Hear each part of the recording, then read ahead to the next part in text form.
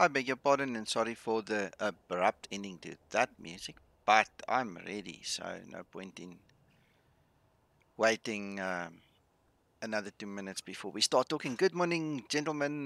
Leroy, Albapino, Uncle John. Uncle John, you here on Discord with me. Thank you guys for joining me. Goeiedag, goeiemorgen, Leroy. Morning, Leroy. Nice Yeah, to see you. Somebody from the US as well this time of the day. yeah, and speaking good old Afrikaans there.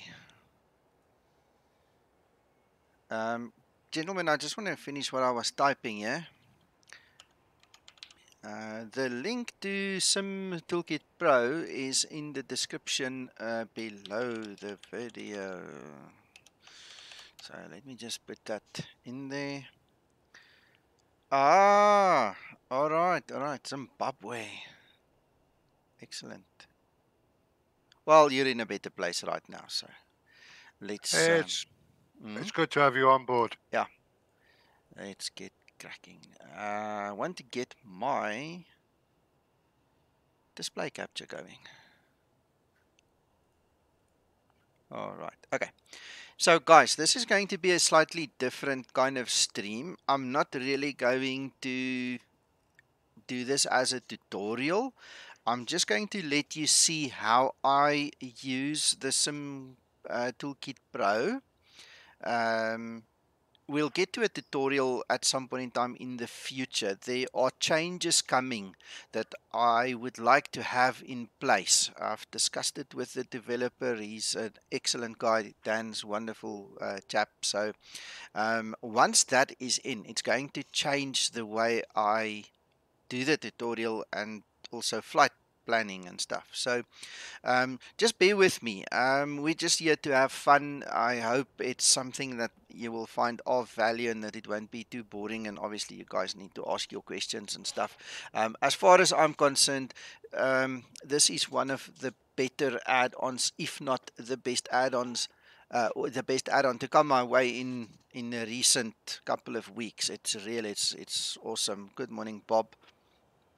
So, in a nutshell, this is an all-in-one solution for flight planning and everything, and it's it's just going to get better from here, guys. So if you don't have it, get it. It's going to take a while for you to set it up.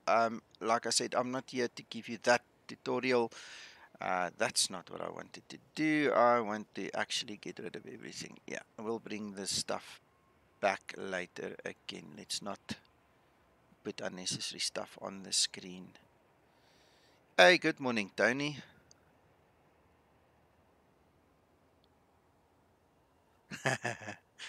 Good morning. Yeah, Uncle John. Um, Uncle John is not blood family, but he's as good as blood family. Hey, Uncle John, he's just as good as my second father now. So that's where this whole story comes in. It's set with lots of love and affection. So, okay, um, gentlemen, uh, like I said, this is just some Toolkit Pro. It gives you a turnkey solution if you're into those kind of things. One-stop shop's another way of describing it. At the moment, you can see all the guys using SimToolKit Pro. They are on the map here, and you can simply go and put your mouse on one of the guys, and you can actually see, their stage name, flight number, where to and from, and all these things. The stage of flight, that guy's in pre-flight, that guy is pre-flight, that guy's in the cruise. All right. Um, this program reads its information. Good morning, Paul. From Navigraph data. So it is, although this is a free program, you're going to have to at least have the Navigraph data and, if possible, the charts as well. You'll see it's all integrated now. So if you guys are into this kind of thing and if you have those subscriptions, good. If not, start saving. It's very worthwhile getting. So moving on to the top right hand side, it lists our VATSIM controllers and pilots, the iVeo ones, the Pilot Edge ones, and then the SimToolKit Pro. It says we've got 11.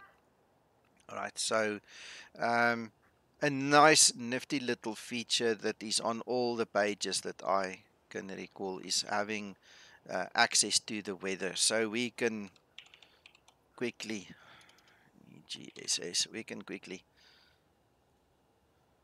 find out what our weather is doing just by inputting that little bit of information in there. We're going to get to that a little bit later on. One of the things that I'm personally working on in the background is a spreadsheet that's just put the workflow out and in order, um, just to make sense of it all. So it's a work in progress. Don't get frightened when you see it, but I'm busy putting in a whole bunch of things, and then we've got a flow of things, that I'm working on, that I'm going to give to you guys when I'm done. That's going to tell you exactly where to start, what to do, what not to do, kind of a thing, just to get the flow going and make it easier for you guys to use this program. Good morning, Martin. All right, so I need to get that little flow thing up there even for myself, as this is, a very new thing to me. Just as a matter of interest, I can show you my logbook quickly. 1, 2, 3, 4. I've done 4 flights and the half that I did on another flight I cancelled. So I've only done 4 flights with it. It's brand new to me and I'm learning every day. So please take whatever I say today in that light as well, that if I do make a mistake, Tony, you can correct me. Please feel free to do so. Don't be embarrassed or think that you're going to embarrass me. If I don't know what I'm talking about, please tell me. You've used it much longer than me, and you obviously reintroduced me to it after Q8 Pilot many, many months ago. So, in that light, let's get cracking. So, the first thing that's going to be very important for us is the winds. We need to know the winds, and for that, if you go to your flight menu, you've got a wind calculator. It brings us to this page where we can obviously input the airport and preferred runway. It then pulls the METAR in for us. It gives us all the information and it gives us a graphical representation telling us that we are 100% correct in suggesting runway 22 is going to be active. Potato chip. That is going to be UK 2000 for Stansted. I've given you both links. If you look in the description below the video, the scenery is listed. The UK 2000 payware, the TDG free one, and then I've also got the Eindhoven free one. So just have a look there. Alba Peanut's very, very similar, but I think there are lots of things in here that I've not noticed in Ivlosoft. Now, also saying that I have not got the latest Ivlosoft. The difference for me from the previous version of the EFB, the Ivlosoft one, is this is compatible with all the flight simulators. I'm not sure if they changed that in the latest Ivlosoft. I've literally not invested in it. I haven't spent any time in it. I don't know what it really does or doesn't do. So if you pick up a difference, you're welcome to mention it there. But I'm not familiar with that latest one. So anyway, there we've got the first bit of information. So what I would do just for my own sanity is I would copy the information across into my spreadsheet, make sure I've got the correct information in terms of the winds. So that will be 215. I'm just making my notes. My QNH is 1024.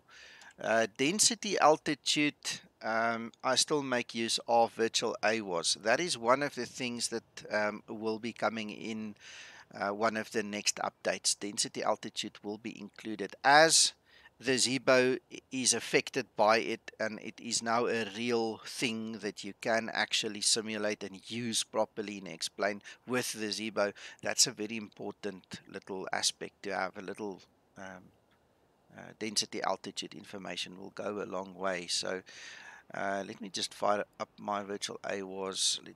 Oh, that's not necessary. It's too cold. We don't even care for that. It's really cold. We'll worry about it when it's very hot or we're in the very high altitude one. But anyway, it's coming. That one's coming. Our temperature is 08, dew point 06. So it's very high humidity. Precipitation, I don't see any. There's no precipitation, and visibility is basically 10 miles or more. All right, what is significant is the overcast situation and the scattered clouds. So from 2,000 feet up, we are going to have clouds. So more than likely, depending on what that temperature is going to be, we're going to switch on our anti-ice on the engines to handle those clouds for us. So that's something we pick up already just by doing proper planning. The next thing we're going to look at is Eindhoven. And I'm also guessing to 1, and I'm correct there. Just copying everything across so I have it. You can obviously make a note with pen and paper, but I'm just using my spreadsheet. So again, we've got 180 at 8 for the winds, QNH 1031. Temperature will be 04. Okay. ISA deviation, that's also coming in one of the next updates. We're going to skip that one for now. We can use my own calculator to actually work that out. Why don't we just do that? Why don't we just do that? Then we've got all the actual information. We can do a good flight today. Right, so I'm going to give you a little bit of a heads up quickly just because I can. So we'll get back to the flow just now. As you can see, we've got tabs on the side here. There you've got your charts. So this is Navigraph integrated, and then we've also got the WebFMC that's integrated into the program. You'll see us use that a little bit later on. But for now, what we are looking for is we're looking for the elevation. So it's 74.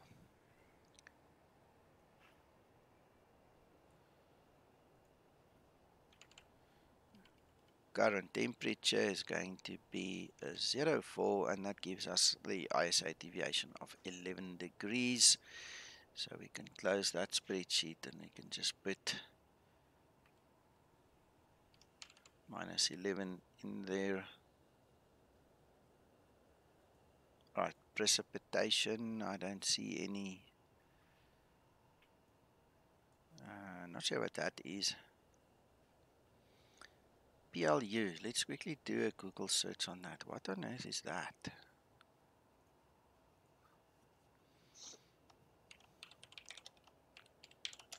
I've never seen that. It stands for blue, whatever the hell that means. Let's have a look, see. Search a little bit further.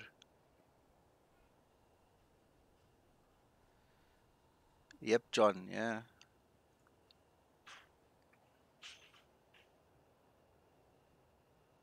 Okay, blue means Cav okay. And believe it or not, it seems to be an Eindhoven thing because I've just read on this Google search. It's also linked to Eindhoven. So there's no issue. That just means we've got Cav okay. Good morning, George.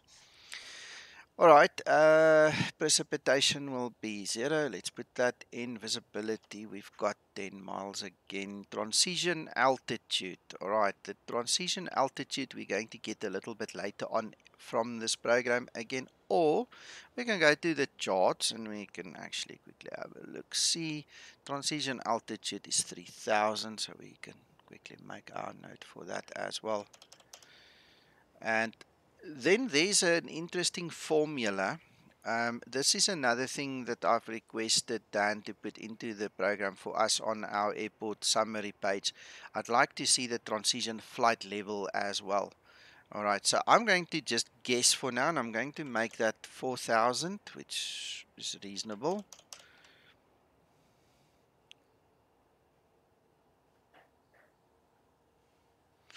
Yes, Tony, thank you for that. Yeah, that will be a game changer, especially when we do training, so we don't have to contend with ATCs and we can just see each other and have a lot of fun. You know, it reminds me of the old days with JoinFS and all these other nice software. So, good morning, Alex. All right, let's hide that one. We've got most of what we need. All right, the next thing that we need is we need to check the airport standard operating procedures if they have any. I happen to have read through, you know, if you start reading from the top there are no specific runway prerequisites or any suggestion that the one is more likely to be used than the other. So there's no runway operations at either of the airports. So what we're going to do is just use the wind, which means that our active runway will be 22 and 21. I'm just making my notes there. All right, so that takes care of the minimum basics that we need to actually build a flight plan. All right, so what I'm going to do, I'm going to go to the flight planning phase and we're going to say create a flight. So we're going to say EGSS, Stansted, EHEH, Eindhoven. All right, now I need to go and check. My flight number will be 971, 971. Oops. 971. The aircraft that we're going to fly will be Ryanair and 971 for today as well. There's no difference between the ICAO and IATA. So departure time, let's make that. I don't know, what is the time, by the way? It's 10:18. So let's make that about 25 minutes from now, 10:45 about. All right, departure date is there. Good morning, Joe. And then we're going to go to the advanced section. So what we're going to do is I'm going to copy from the Ryanair virtual website the actual suggested route. I'm going to paste it in there for us. And then I'm just going to read off the other side. And this is just standard contingency fuel 15 minutes and 30 minutes for the ICAO rule for reserves. Taxi out fuel, we're going to put 10. Taxi infill 10 minutes. Departure runway, we're going to put 22 and 21 because we've already determined that. Passengers 133 and cargo will be in thousands, so that would be 2.5. Alright. Okay, zero fuel weight, we'll let the program worry about that. And the cruise profile will be 6. Alright. Once we have done this, check this now. Now we just say generate plan. So it goes to SimBrief, it does everything for you.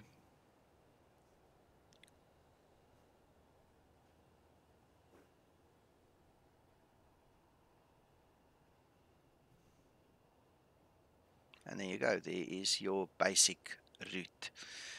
So from here on, we've got something we can put into the charts here, Navigraph already. But we're going to finish it first before we do that. So what we want to do, obviously, is we want to get the correct SID. Now look at this. Let me just zoom back out a bit. Every time you put your mouse on one of the SIDs, it actually draws it out for you. See on the map there, it actually draws it out for you. And if I go back to that one and I actually click, this is the, what's it, Clacton 1 Echo. I click on it, it puts it in there for me immediately. Alright. Now on this side, we're going to do something similar. So we're going to look for a star that's going to be fitting for our plan.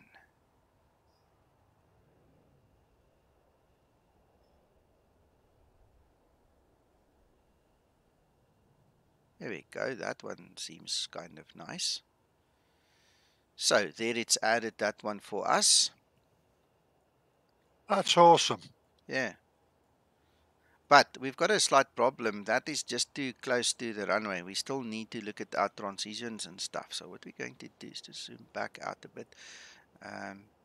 Then we're going to have to find a proper transition.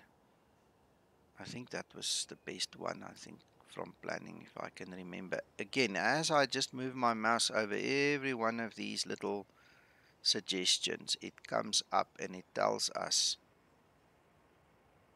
you know, visually, which is nice. All right, that's also a very nice one.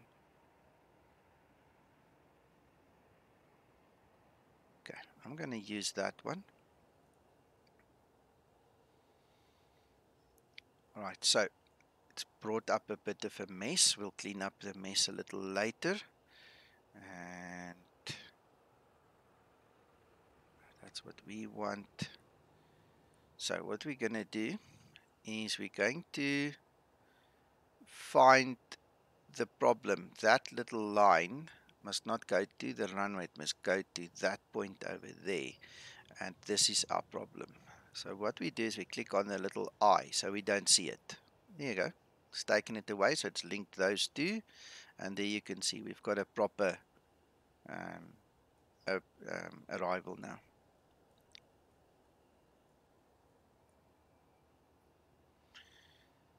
On the approach, that one. It doesn't give us an approach now, it seems. It's using everything from the top there. Alright, so that means the rest comes from the side of things. Alright, we're going to use, that's our arrival, that is the actual transition, and I think that would include the approach, because the moment I click there, it brings up that. So I think those two are tied together. Alright, so what SimBrief suggested was flight level 2300, and we're going to use the Ryanair aircraft. That's our flight number, call sign. What I'm going to do quickly is I'm just going to copy the plan from the top, and I'm going to go and just put it into this one, into Navigraph. Right, so there you can see we've got our departure. There's a break there which we're just going to fill in. We're just going to take the discontinuity away in the Zibo when we get there, and then we just need to fix this one up again. And I recall from yesterday playing around with this, we want ILSX on runway 03 from IPTAS. No, it wasn't. Let's quickly run through them. It's actually an easy way of finding out. Let's click there, click there. There's IPTAS. So then I must just not use runway 3, because that's the problem. So we want that one. There you go. So now it looks exactly the same here, apart from that little link. I have not been able to find a way to get rid of that link inside of Navigraph, because that is obviously part of this arrival. So it actually takes you to that NDB right in front of the airport. So again, we'll have to edit that out when we get into the Zibo, but at least the rest is now looking exactly the way it should. So I'm happy with this. Let's see what it looks like. Oh, we're getting nice bright sunlight already.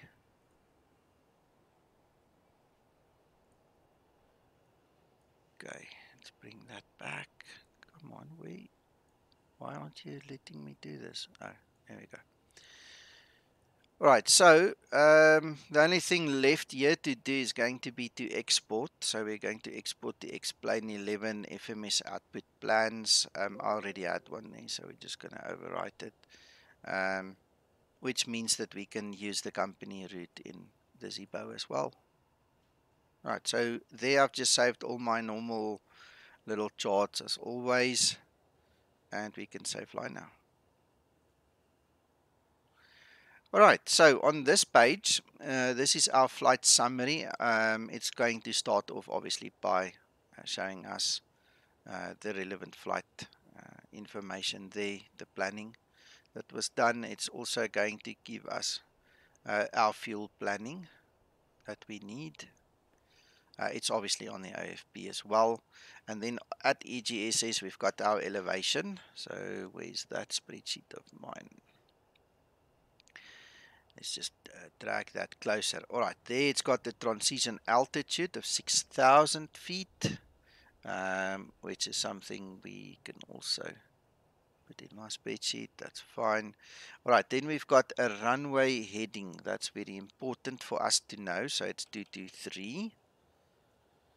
And this also works out your runway slope for you. The minus mean it's downhill. So we're going to go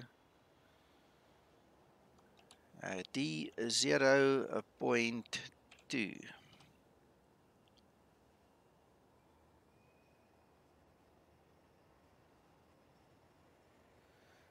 You mean over here, Tony?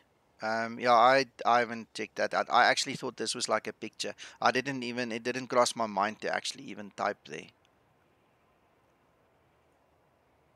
Thank you for that. I know there's a scratch pad here where you can type in. I didn't know you can actually type here. So let's do this. D 0.2. Very nice. That's awesome. Yeah, I know it gets saved. There's a bit of a problem in version 14 on the save. Dan said he'll fix it, but it is there. Yeah, fantastic. All right, so we've got almost everything that we need. What else do we need? We also need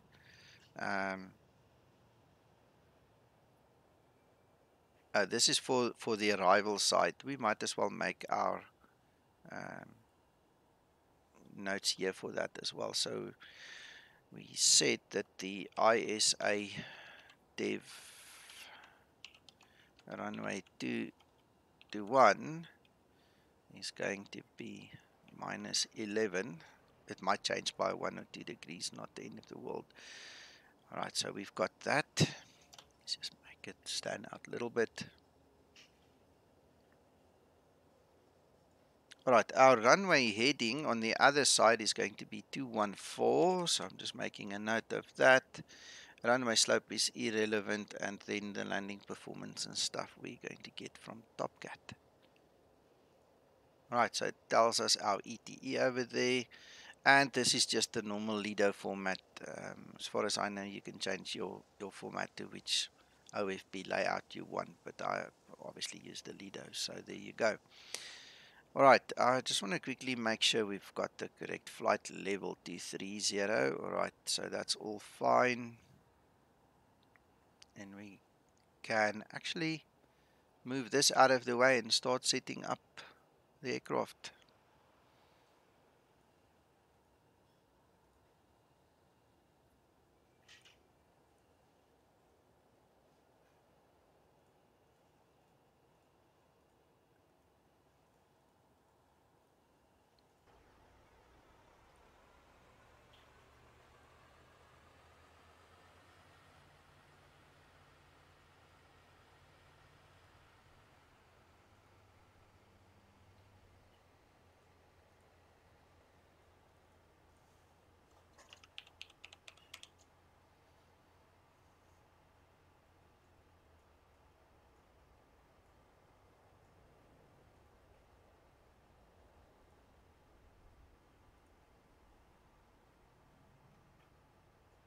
There we go. Now I've got some Ryanair liveries going on there as well.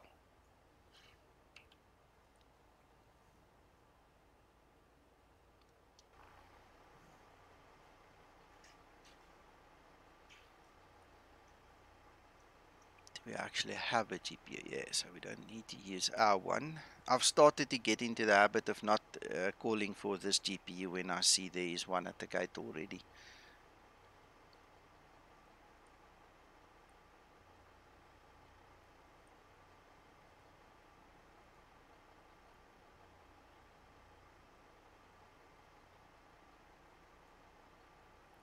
Right, so better push back. sure we get a fresh push over there. Ground to cockpit. Plan acknowledged. Call me through the menu when you're ready.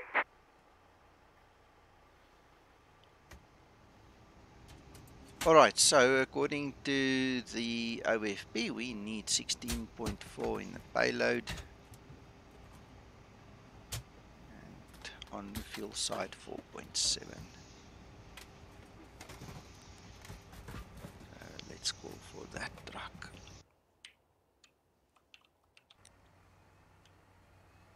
And there he is.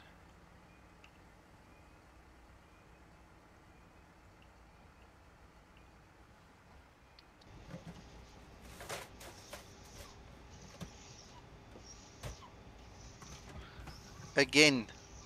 Okay, let me fix it. Sorry, guys.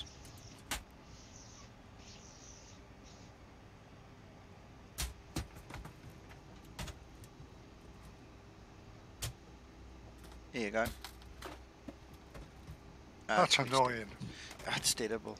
It is so terrible. I think at some point in time I'm literally going to have to uninstall and reinstall this thing, and hopefully that fixes it, because I seem to be the only one blessed with this curse today. Well, for the last couple of weeks since the last update, that it just loses the freaking explain the scaling there.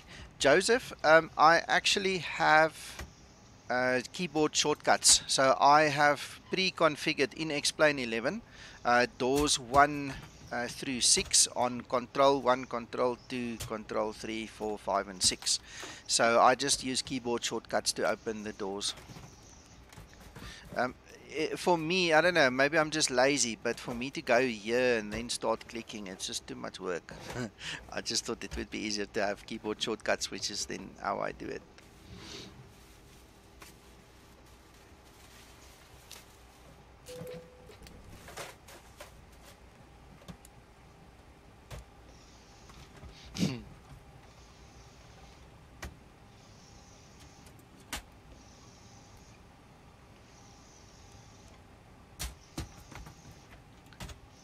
Alright, so let me start my Ryanair little program so it tracks my flight. There you go, that's started, so we can get that chrono going.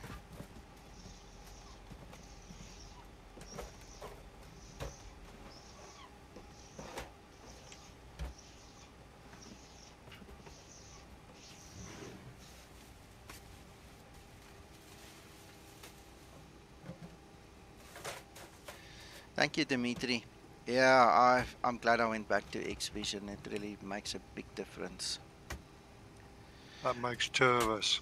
Yeah, I know, Uncle John, it was killing you. Okay, guys, thank you to Alex that pointed this out. For the longest time, I know that Zibo didn't allow this. Alright, you had to put origin and destination first and then company route. But during the week while I was streaming on Twitch, Alex came around and he said, you know what, you can actually just type your company route. I've tested it, it works. So if you guys have been following me on YouTube a lot, you'll see in all the videos, I always do that. Origin first, then destination, then company route. Because there was a limitation in the Zibo at some point in time. Now, he obviously never sent me a note on that. I don't expect that. It's just something I was supposed to pick up. But, you know, this is how habit works. I just continued my habit. And now Alex have shown me, if I actually go EGSS and EHEH, and just put the company route in, it actually populates it for me. So I'm kind of very pleased with that. That's absolutely a good spot there. Right, and then we are Ryanair. What's the call sign? 971. 271, activate, execute. Right, that is cool. And let's look at our arrival. That looks perfect. Then now this is where the fun is going to come in. We need to make sure that it actually translated that flight plan correctly into the Boeing. So let's step through this.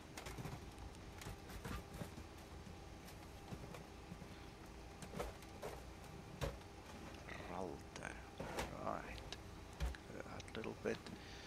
Right, then there's the discontinuity. We're going to go get that one and paste it in there. Go edit. So that line that comes through there, that is your line coming, I presume, from Eindhoven. That's when you do your missed approach. That's the line coming from there. We'll have a look when we get there, but don't be alarmed of that. It's such a short flight, it's very possible you can still see that line. Alright, let's step through further.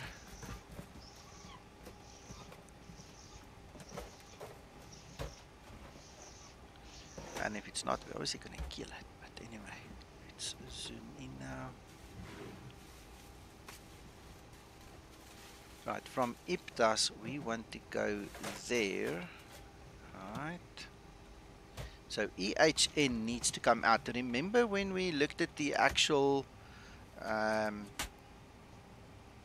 plan, we had that line that was coming from IPTAS straight somewhere there, and we had to get rid of it. Now this is exactly what we're going to do here. We need to get rid of that Echo Hotel November NDB, so we don't want that. And if we step through, what is that one called? Gilliv.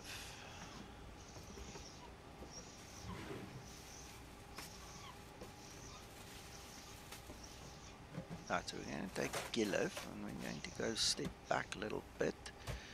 I'm going to put it in there and execute that one. Alright, there it's also taken that other line away for us.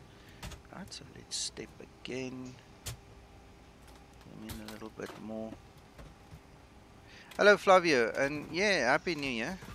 Nice to see you on stream again. Good to have you. We're all good this side. Today's flight plan is a little bit more advanced, a little bit more work that needs to be done, so I hope I'm going to do it justice.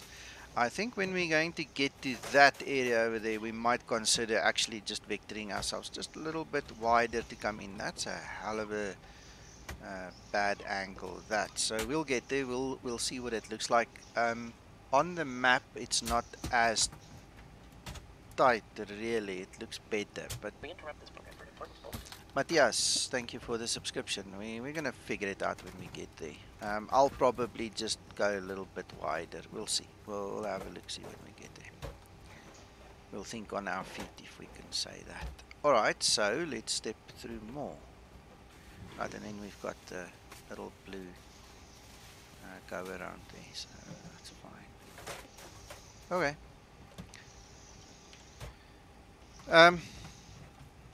Right, let's go to our preferences. I presume the fuel is loaded.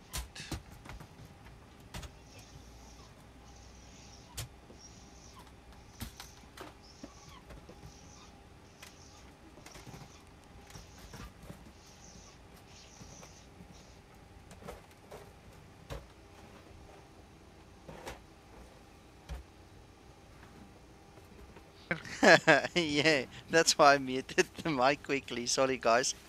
My wife comes up here. She's made me some pancakes and she was talking to my son, so I just quickly muted the mic. Oh, it looks lovely. I'll start eating when we get in the air. Let's quickly do this. I'm hungry now. This looks so good. Anyway, okay, right, so there we have 4.7.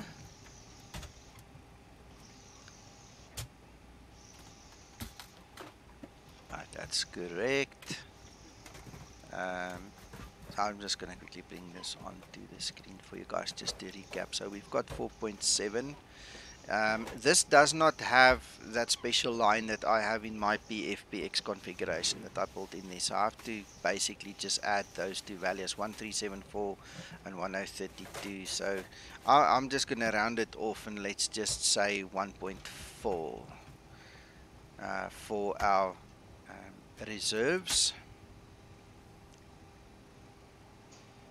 1.4 for the reserves. And cost index will be 6 for Ryanair, and we've got 1.9 on the planned fuel, and we set flight level to 30. Alright, then obviously I just read the rest at the top right hand side. So 277 at 45, and then we've got a positive 3. Execute. Alright, 97.8. I'm going to just derate that a little bit. We don't need more than that. It's nice and cold. We can live with that. And then we can go to take off flaps 5, CG, and trim, and then we go to page 2. Now this is the nice. Thank you, Joseph. Much appreciated, my friend. Let's go to the overhead and just look at the wheels there quickly. Moved it the wrong way. I just have to wait. 210 at 11.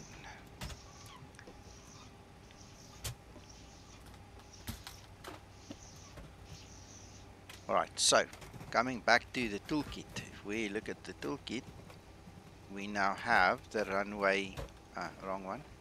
We have the runway heading, and then we also have the other thing we wanted to do, the slope.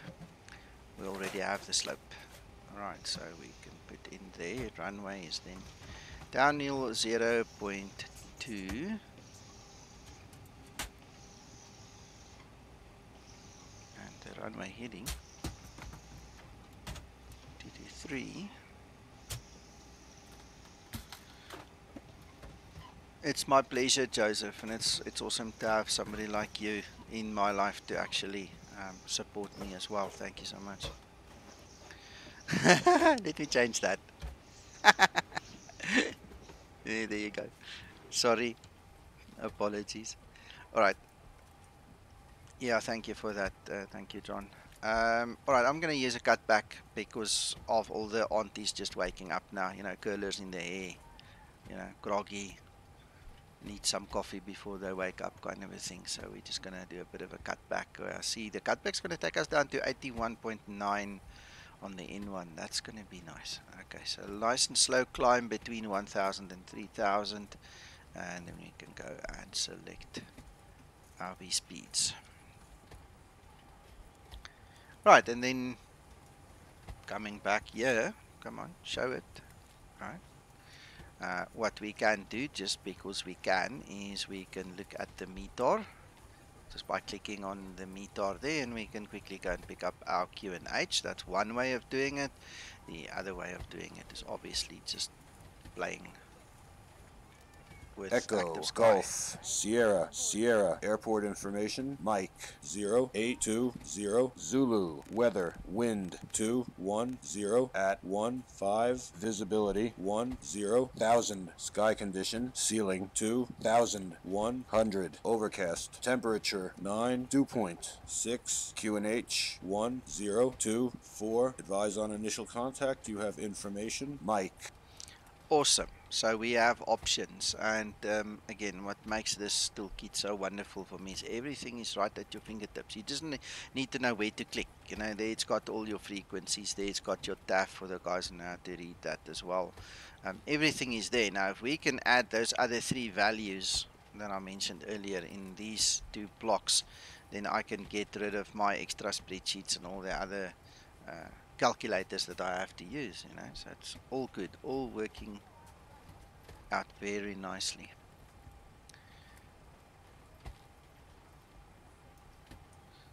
Alright, we're on 11 minutes, so we need to burn a little bit more time. Ladies and gentlemen, from the flight deck, welcome aboard our flight today. We're wrapping up the final paperwork here, so get you on your way momentarily. I want to thank you so much for your company and business. We invite you to sit back, relax, and enjoy the ride. Again, welcome aboard.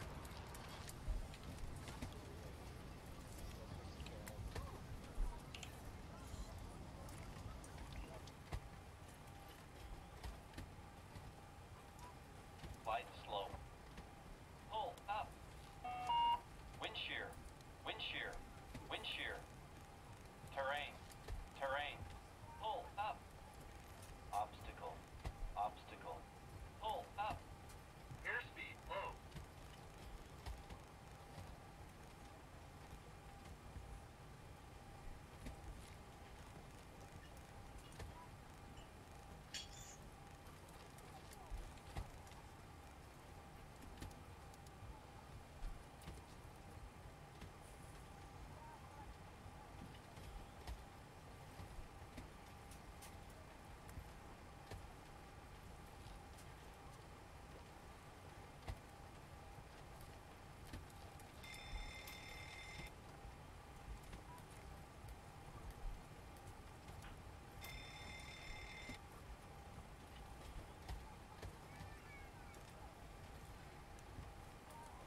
Hello, Elias. Vertical speed. Adjust. Climb. Climb now. Climb. Climb now. Climb. Crossing. Climb. Climb. Crossing. Climb. Climb. Climb. Clear of conflict. Descend. Descend. Descend. Crossing. Descend. Descend. Crossing. Descend. Descend. Descend now. Descend. Descend now. Increase. Climb. Increase. Climb. Increase descent. Increase descent. Maintain vertical speed. Maintain. Maintain vertical speed. Crossing. Maintain. Monitor vertical speed. TCAS test. Pass. Okay, sorry, I didn't want to speak while that guy was doing his little story there. Elias, I'm doing very well, thank you. I'm enjoying Ryanair. I'm fortunate to have real Ryanair guys, pilots, as well as operational guys and ground crew guys here with us now. Not as we speak, but as part of the group. So it's going from strength to strength on this side. You know, the more the guys know about Zibo and what I do and what the rest of the guys do and so on, the following grows, you know. So everything good. We had an excellent conversation with one of the operation guys yesterday, and he was on Discord here with us, you know. So it gives you a totally different perspective, you know, of sim versus real world and things. So all good, man, all good. How are you doing? Dimitri also, sorry, good morning, Joe. I've just dragged you in there. Let me just greet you first. Thank you for letting me in. Everything is well, Yes. and I can't wait to see this flight. Fantastic. All right. So Dimitri, to answer your question, this is the first flight I'm doing in 42. I have, as usual, not picked up anything. Uncle John, I'll start the APU just now. I'm just waiting for about 16 minutes, another 30 seconds. Don't want to burn too much. So I don't have any problems as yet. As usual, I've read some of the comments and I reserve the right to remain silent because I don't know. We'll see. If it works for me, it should work for everybody else. I don't know what people do on these systems. Good morning, Kevin. Welcome to the stream. Right, so while we're burning time there, we're almost at that 16-minute mark. I want to show you guys a little bit more of the SimToolKit thing. Hold on, John. Hold on. Let's get this. We'll get there, Uncle John. Right, so in terms of something else that this app gives us, so I can now zoom out. If you look at the little bit of traffic around us, that's VATSIM traffic, right? So I can actually switch on and switch off VATSIM traffic. I can switch on and switch off the ATC. Let's see if we've got ATC. Yeah, there you've got it. VATSIM traffic in green. So there they are off. There I can switch them on. Then I've got the Iveo ATC. They are in red, and that's all Iveo ones. I can also enable the... Why is it not keeping it? There we go. There's the Nico, Iveo we're not traffic. seeing that at all, just so you know. You should. Give it 10 seconds. Let's see.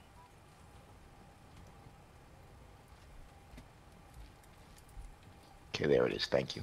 All right. Sorry, guys. Joe, remember there's a little bit of a delay between me and the stream. When you are on Discord, you're going to have to count to 10 or something before it actually shows. Yeah. So anyway, okay, now that it is there, the red aircraft, those are all Iveo guys. The green ones, they are all VATSIM guys. If I click on show me, I'm the orange one right there, where the mouse is now. And then also I can have the SimToolKitPro guys in a different kind of blue. And then also we can have Pilot Edge. So just to make it interesting, and it's obviously going to take time to render now because there's a hell of a lot of pilots flying all over the place now. Elias, this is free, yes, my friend. Portions of it needs to be integrated with Navigraph, which is obviously not free, but the bulk of the program is free, yes. And the link to download it is below the video, guys, if you want it. But look there, there's Pilot Edge, guys. So we've got all the networks, including the SimToolKitPro, guys, all now on one map. And apologies, it does take a minute or so, well, a second or two, to just render, and then you can obviously switch off which ones you don't want to see. We are not flying online, so I don't pretty much care. So it's those are the SimToolKit Plus guys that's currently left with me, and you know, there you can also see we've got weather enabled, so you can see when you're flying into terrible weather. Then the other thing that this little program gives us is it's a phenomenal help when it comes to taxiing around. So there you go. You must just zoom to the correct level. It actually will give you stand numbers as well, and then obviously the taxi routes.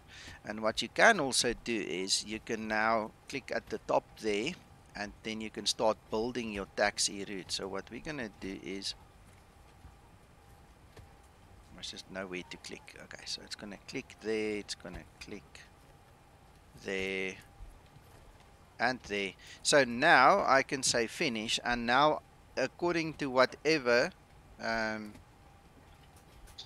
you know, the ATC gave me in terms of a taxi instruction, I can actually put there, and this program obviously it's going to show you, and you're going to taxi just like a normal GPS on the ground, just to where you need to go. So another great addition to the program.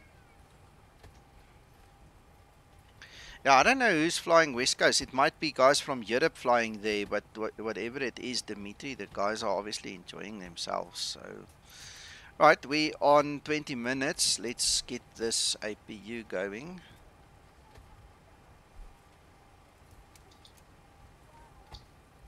Do the overhead while we're on now. Busy thinking about it. Captain Hudson on the fasten seatbelt sign. We do ask that all passengers take your seat at this time and please fasten your seatbelt. Just as a reminder, we cannot leave the gate until all carrying items are properly put away. All overhead bins are closed and all passengers are seated.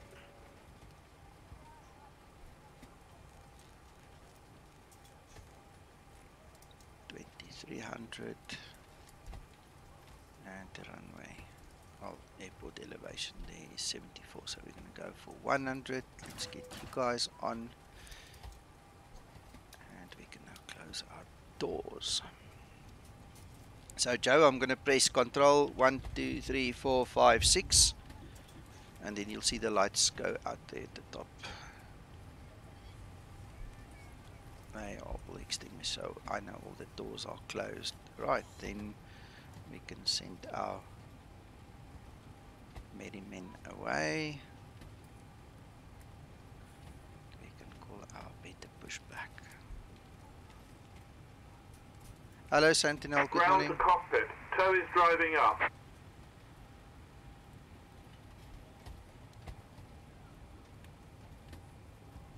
Yeah, I'm closing everything and sending the guys away, Albapina. Because I'm basically ready to get going now. I don't want to waste too much time more. Flight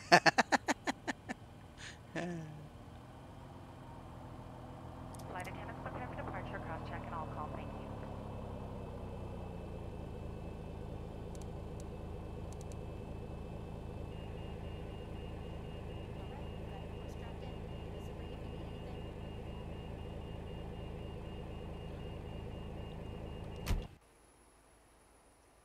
Okay, all doors and hatches are closed. Ready to connect.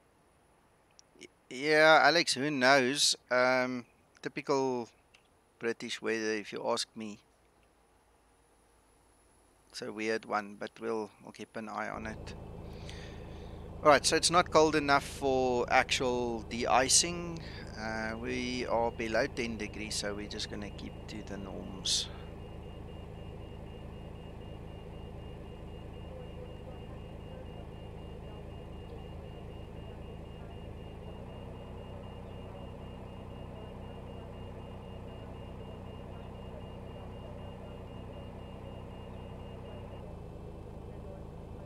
So connected and bypass pin inserted.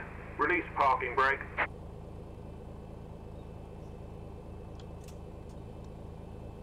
Starting pushback, and you may start engines.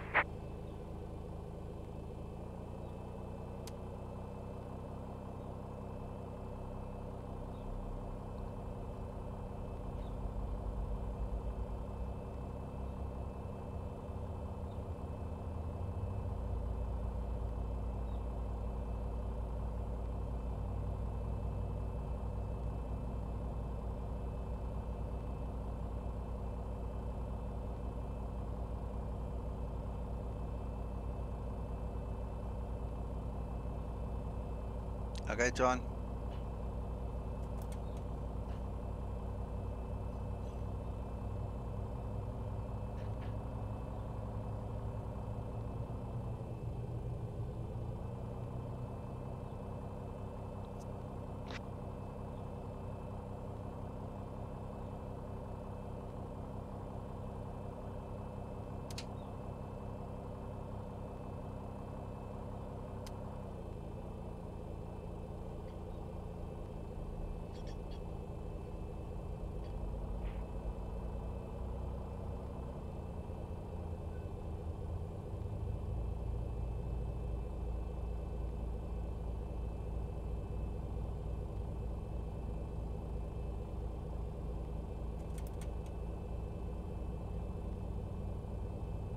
Operation complete. Set parking brake. Disconnecting tow. Stand by.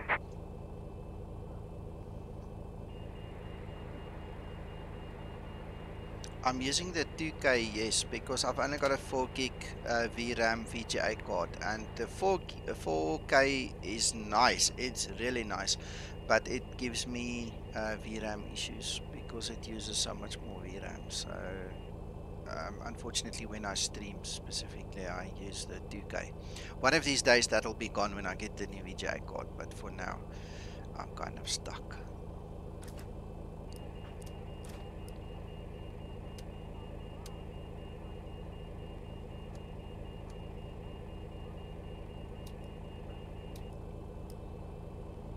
Tow is disconnected and bypass pin has been removed. Hand signal on the left.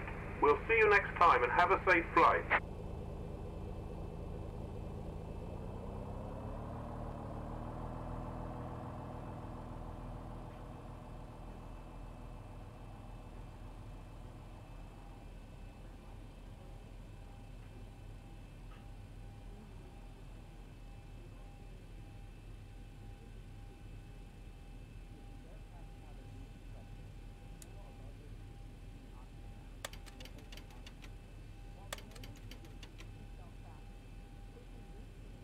That's not what I wanted. Dimitri, that depends on your system. I would definitely try it. If you get stutters and you get kind of a problem with your display, then go back. But I would definitely give the 4K a try.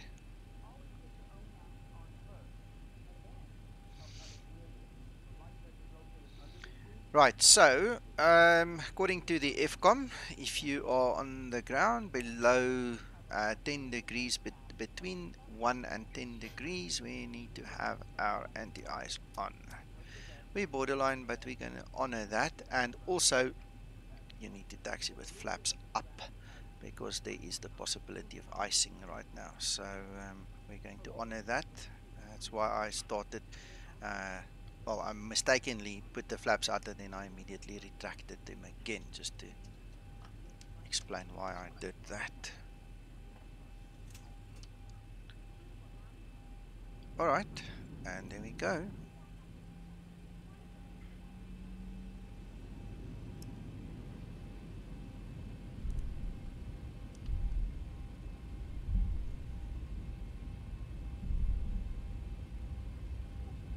Let's rock and roll.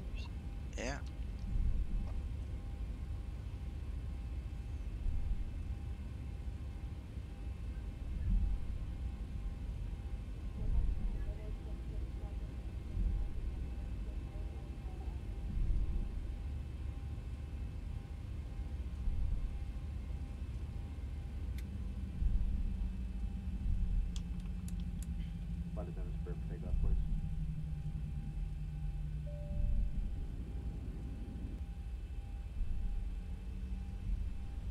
the cabin is secured. Have a good flight.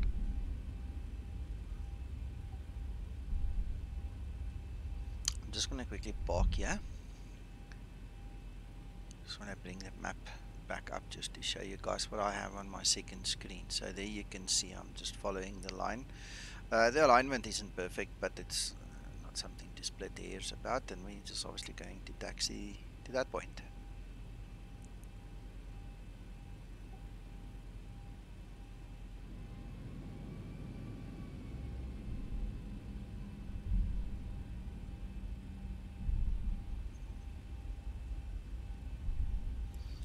While we're doing the slow taxi, I'm just going to start preparing for the takeoff.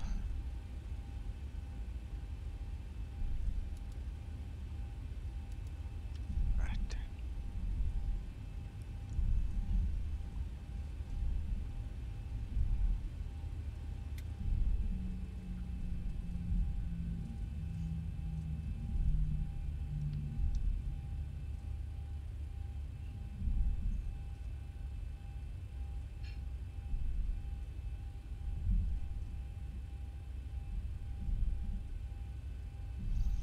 Now, going back to the map, if you enable your VATSIM and IVEO traffic or whatever other traffic you want to enable, you can obviously see if there's somebody on approach, or you can see where the guys are located. So you don't have to worry about spawning on top of somebody again, and you don't have to worry about somebody approaching if they are or not, because you know, it's nice to check from the sim, which is a good thing to do. That's more real. But now on the map, it just makes it so much easier. Right, I think I'm ready. Let's go.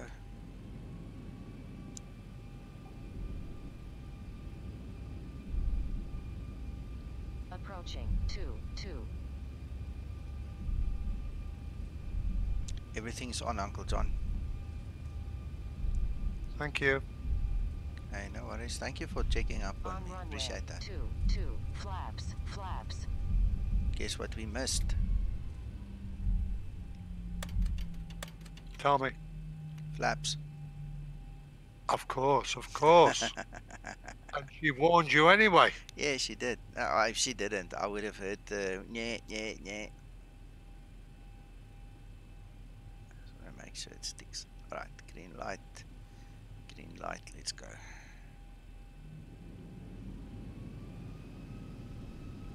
Toga.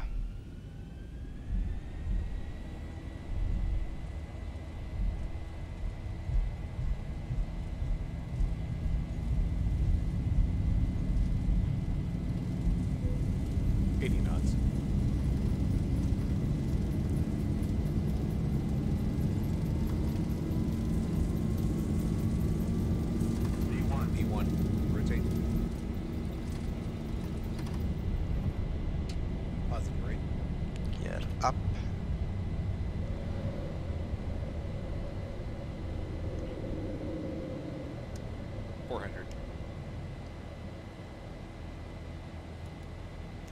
Well, Dimitri, if you can get the call sign of the guy, you can find him. You know, you don't need this map for that, but you can find them. If you're using Swift, you can mute them out. There's a couple of measures now that's actually in place that you can use. So, and then you just wallop them. You know, at some point in time, the guys are going to have to catch on from management side and supervisor side that they really seriously need to kick these people. You know, there's no point in having trolls. And until they get serious, the guys upstairs get serious about that, and nothing's going to change, unfortunately.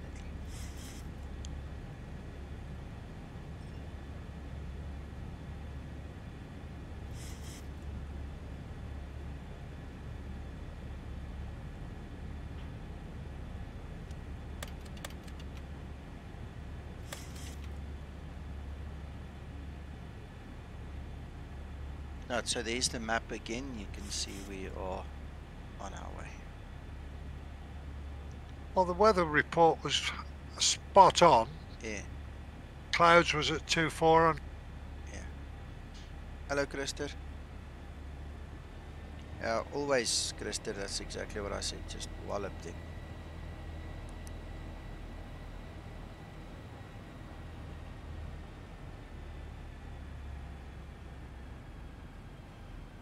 Right, okay. One thing that you might or might not know is during the takeoff run, the wing anti-ice will trip. So we've got the engine anti-ice on. From now on, we use this in 30-second intervals only when we need to. We're not going to use it if we don't have to. If you leave it on, you're going to kill yourself, because what happens is the ice actually builds up in the little openings in between the wrong places, and then that wing anti-ice becomes absolutely ineffective. So we're going to keep our eye on possible icing and then use it as necessary. Now currently our air temperature is above 10, which means that the icing is very unlikely anyway, so we're just going to keep it like that. It's too close for comfort, so I'm just going to leave it, and we kind of in out clouds anyway. So.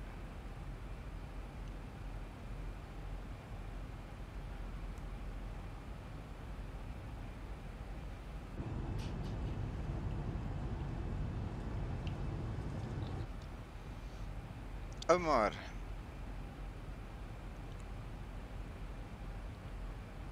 Omar, you're going to have to check your controls, my friend. Something, either you're putting out asymmetrical thrust, or there's something with your controllers or your rudders or something. What you need to do is use toga properly. And toga is mic, not N1. Don't press N1 and think you're getting toga. It's not it. So use your toga properly, set it up. If those two little engines are in sync, it can then only be the controllers that's not properly calibrated or in sync or something.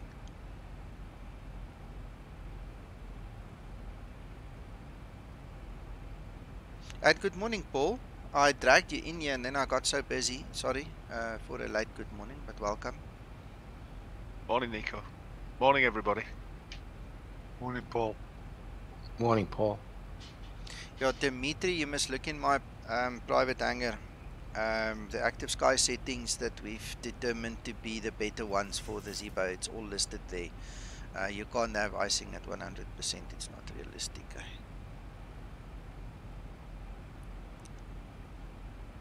I agree, Krister. I've got my toga button on my joystick, well, on the throttle quadrant basically, so just press that and it goes. But the mic works, the mic is all good.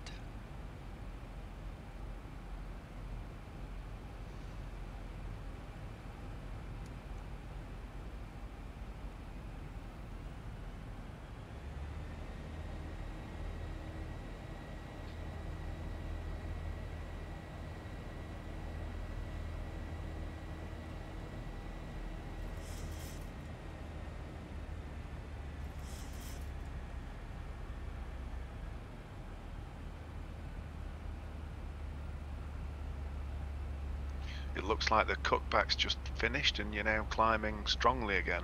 Yes, and then there's like a step climb in the actual flight path. There's limits. If you go to your legs page, you would see that. And then you can actually also see that it climbs, stops a couple of times.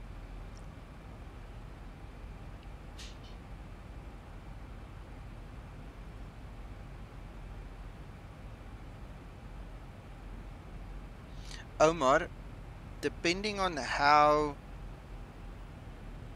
you want to simulate, if you're just a simulator pilot, you don't have to do it that way. But if you want to fly according to the FCOM, this is what the FCOM tells me. I'll put it on screen there. Alright, so the FCOM says that above 10 degrees we've got normal anti-ice operations. Okay, so it's off. Between 1 and 10, engine and wing anti-ice goes on. You have to taxi with flaps up. Wing anti-ice must be on during all ground operations between engine start and takeoff. And like I said, the wing anti-ice will trip itself. It will switch off because of the bleed air and everything that's required during takeoff. It won't get its supply, so it trips. Alright, so that's what the FCOM says. You can read the rest there quickly. It talks about the fluid. Once we've done the anti-ice type 4 fluid that Zibo's put in here, we don't need to use the wing anti-ice again for a while until after takeoff. So this is the FCOM versus, just normal flight simming. If you follow my checklist, which you can also download from my private hangar, the link is below the video in the description. Then you will see all these little nuggets, and then it's up to you to decide to what level you want to simulate. Are you going to go all out to simulate FCOM procedures, or are you just going to flight sim? And that's how you're going to determine it. Obviously, it would be advisable below 10 degrees, especially with any precipitation. Clouds are water, it's precipitation, and you don't want to get in a situation where ice builds up just because you didn't use those 3 little switches, you know. So once you go, and there you see it's dropped again below 10 degrees, which is a problem. So I'm going to switch it back on, and then what I do is I use the chronograph over here to just time 30 seconds on the wing, because if you read further on in the checklist, I think I did make a note somewhere here. Let's have a look, see. Wing anti-ice there. Only below 35,000 feet, only in 30-second intervals to remove ice on the first 3 slats. Alright, do not keep them on, or ice will build around them. This is all from the FCOM, and it's going to be up to you how far you want to simulate this. The Zibo is ice sensitive. I have personally fallen out of the sky at least once because of ice, and that was while Jorge was, you know, yeah, watching me, which was kind of embarrassing, but I was eating ice cream at that point in time. It's a whole famous story already. So I died because I didn't think that the ice was going to be a problem, and then it actually turned out that it was modeled very well and the aircraft responds very well to it. So up to you. Correct. Fog is also precipitation. Any visible form of moisture, fog, clouds, rain, snow, all those things, that's precipitation. You need to protect yourself against that. And now we can see that temperatures falling. So we need to make sure, and I'm talking so much I clean forgot about the wing anti-ice. We don't want the wing anti-ice on for that long. We said 30 seconds, and that was already 3 times that. So Krister, that's awesome. Yeah, absolutely. I'm going to change the checklist at some point in time. There's one procedure, and this again highlights the differences between the FAA certified pilots and the ICAO pilots flying in Europe versus flying in America, or even flying in South Africa. Everybody's got a different way of doing things, and I'm not going to make it too difficult. The point is not to take away the fun out of our flight simming experience, but I ran into a situation during the week again where a British / South African pilot said to me, I'm starting my engines incorrectly. Alright, and it's not that it's done incorrectly. The procedure you just saw me do is recognized. It is how the guys in America taught me how to do it, but in the rest of the world there's a different way of doing it. So the question is, who's right, who's wrong? What are we going to do? How do you defend yourself against the checklist telling you to do it one way and then a pilot says you do it another way? And it's actually very easy. In a situation like that, what I'm going to do is I'm going to follow the FCOM, because then the 2 pilots, the real pilots, can go and argue with each other. I don't want to hear about it, because all I'm going to do is lift up the FCOM and say, this is what Boeing says.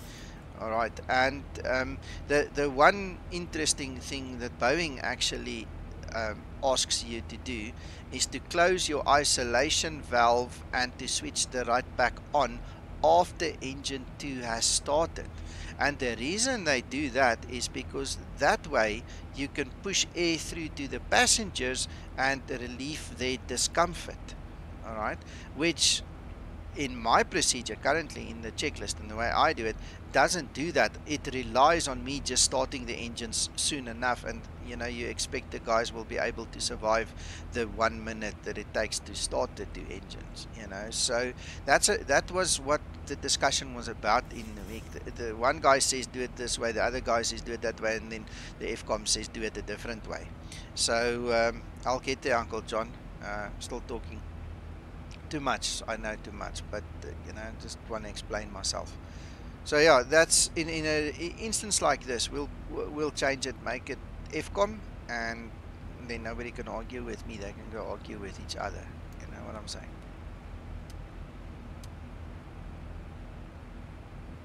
All right, we've obviously now left the clouds. The visual moisture is not really close. It's not going to be a problem for us, so we can actually switch off the anti-ice. Yeah, procedures. Yes, sir.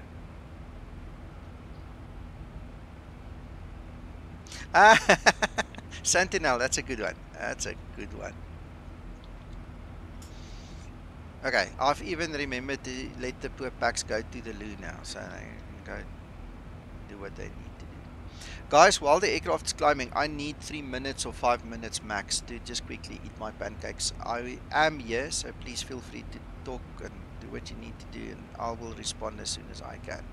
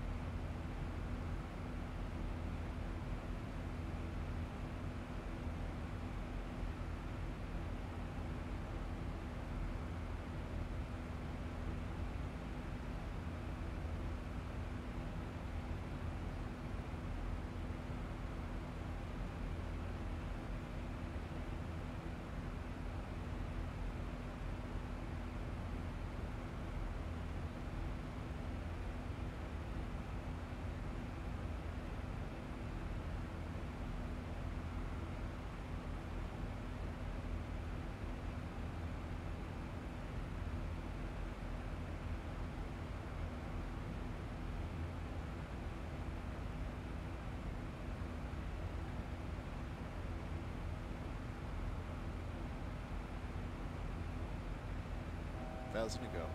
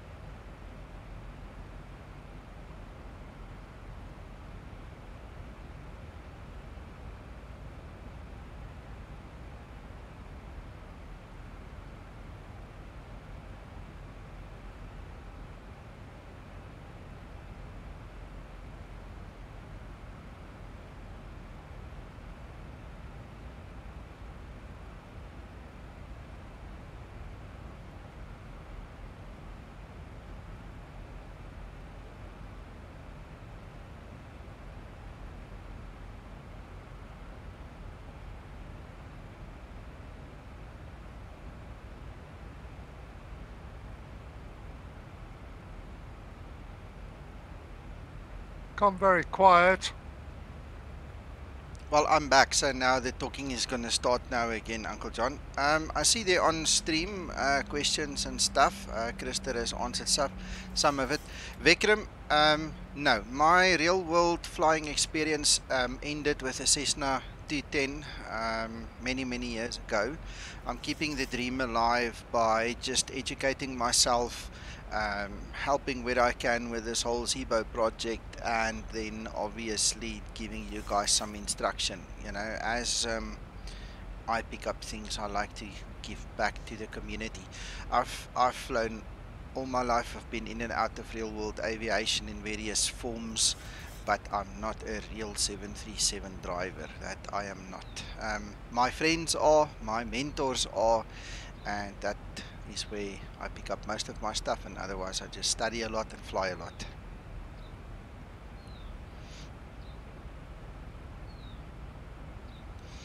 How were the pancakes? Oh, it was magnificent, and the iced tea that I had as well, that was just super. So let me quickly set up the course values and things now. 214 214 214. We have our radios. What are we looking at? 109.75.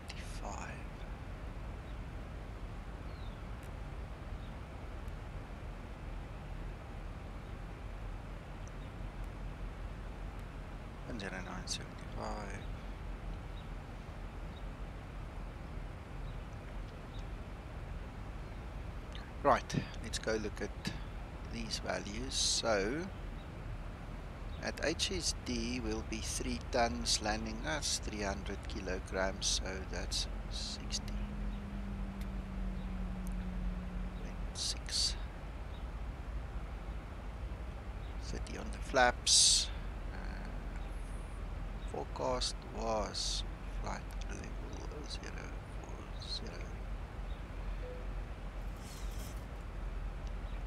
Where is that ISA? Where did I put that? Minus 11.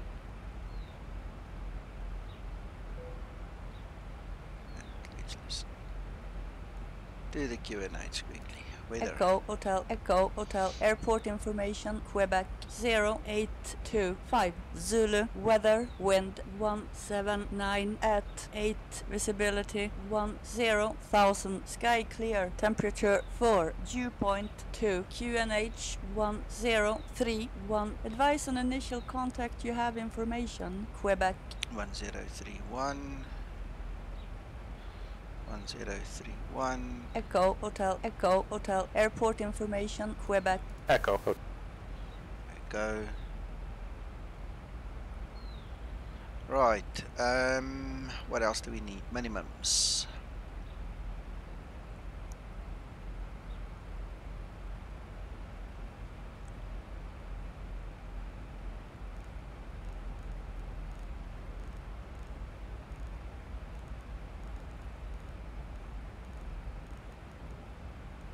to 67. Alright, so we've got our standby set for the altimeter. Minimum's got our V speed.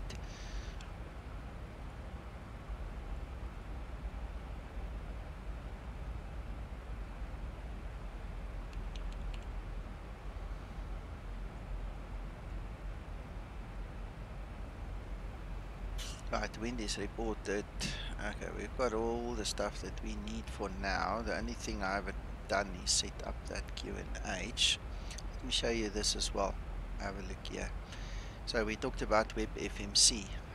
Look at that. We've got WebFMC also part of some toolkits. Now you can run this off your smartphone, your tablet, doesn't matter. You know which one you've got. So there we can then just obviously take our QNH, which was what, 1031, right? So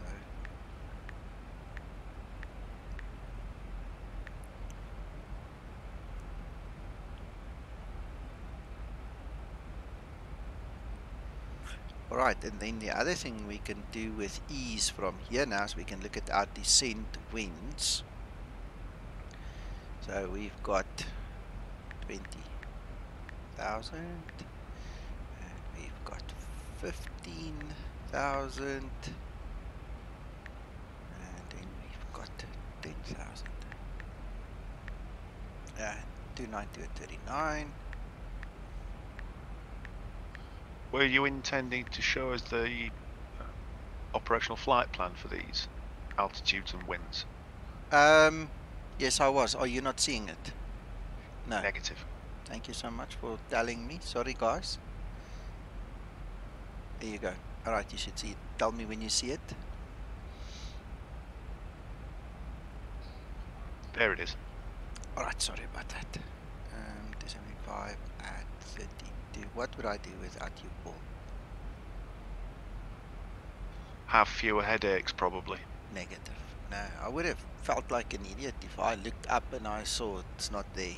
So, right, and then that's 249 at 30. And then we can just execute it. So how nice is that? I mean, there's your web FMC. There's all the information you need. You just have it all there one time with each other. Yeah, that's fabulous.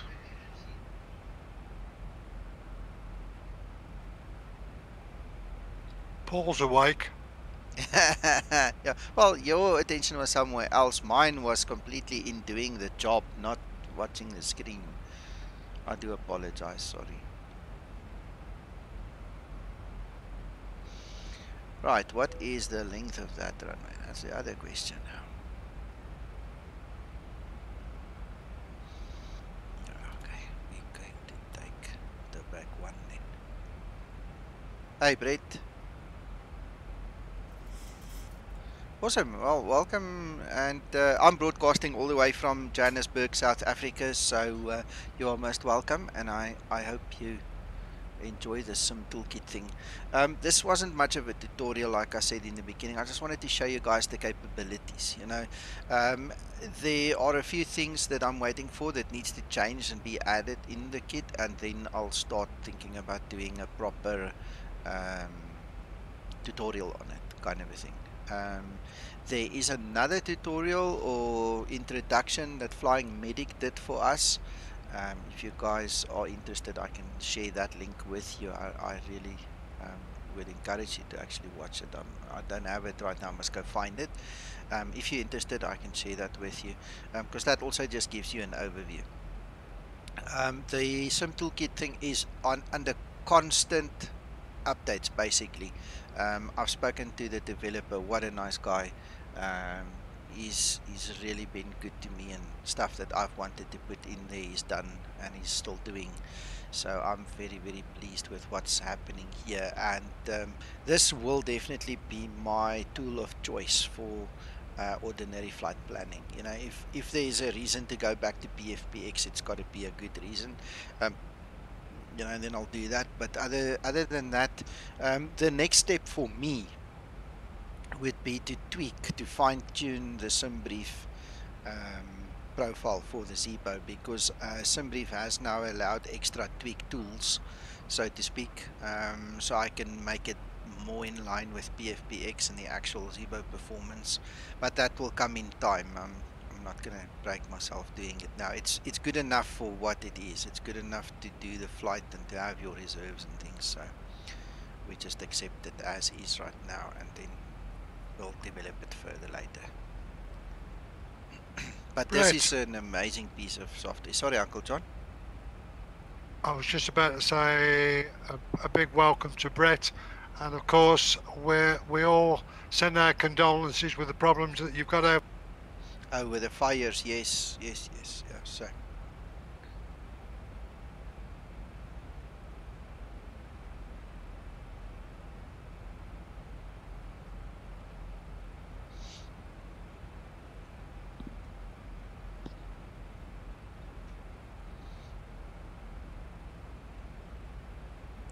But I've just discovered here that the approach has got the two phases to it. So this is your initial approach, and then you've also got a final approach chart. Guys, you need to make sure when you do your planning that you get all of them. I absolutely missed this one, but anyway, it's there. So this is where I picked up my other information, and it just makes it so easy having everything just here. Click on a tab, all in one little program. When we are done, I'll show you the aftermath, because obviously there's a logbook. There are quite a few nifty little things here that I think some of you will really appreciate. While we're waiting, I can show you some of, you know, that's the OFB. There's your charts. You've got a scratch pad. I never knew you could actually type in here. Thank you, Tony, for telling me that. That's going to make a big difference. All right, and then we've got the route waypoints. Where's that thing? This is the logbook. I'm not going to show you the last one because there is a problem with the program, and the developer said he'll fix it. But look at this. If you go back to your logs, all the information that is stored here, it even keeps a copy of your OFB for you. It's got the flight map, and then some other stuff. If you go to the full report, I'll keep it brief, but basically you've got a replay function, and you can actually watch the animation, and it will show you how you flew. How's that? There's all the live data. That's brilliant.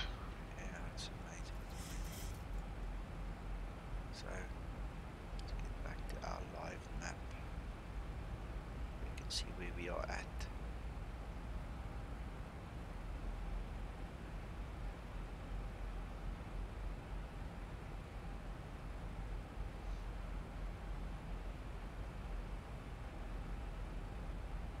Absolutely.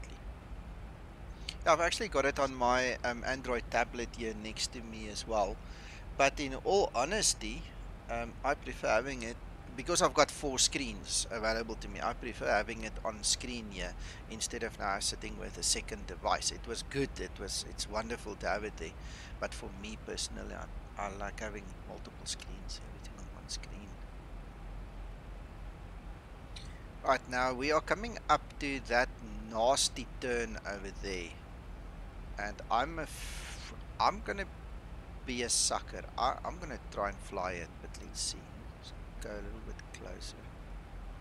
I don't think we're gonna be very successful. I think we're going to literally throw away our good name. I think anything more than 90 degrees is too much. Yeah, that's way over 90. So what I'm gonna do is I'm gonna wait until we hit that waypoint, and then I'm just going to vector myself away, make that turn better, because that's just crazy. That's a crazy turn. See, in the real world you will obviously have air traffic controllers, and I can bet you my bottom dollar they'll give you vectors. They're not going to expect you to do that, unless you're a very small aircraft flying very slow. You know, it's just not going to happen.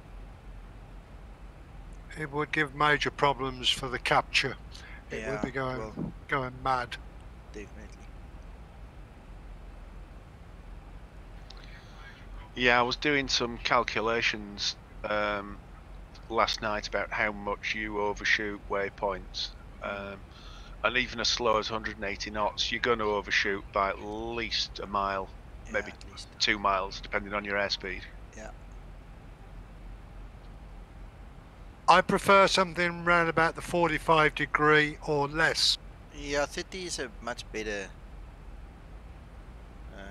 option even still, you know, so.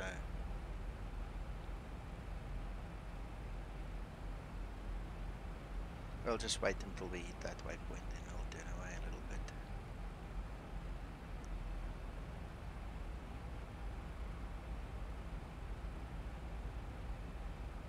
Santinel was asking about when you hit the approach button.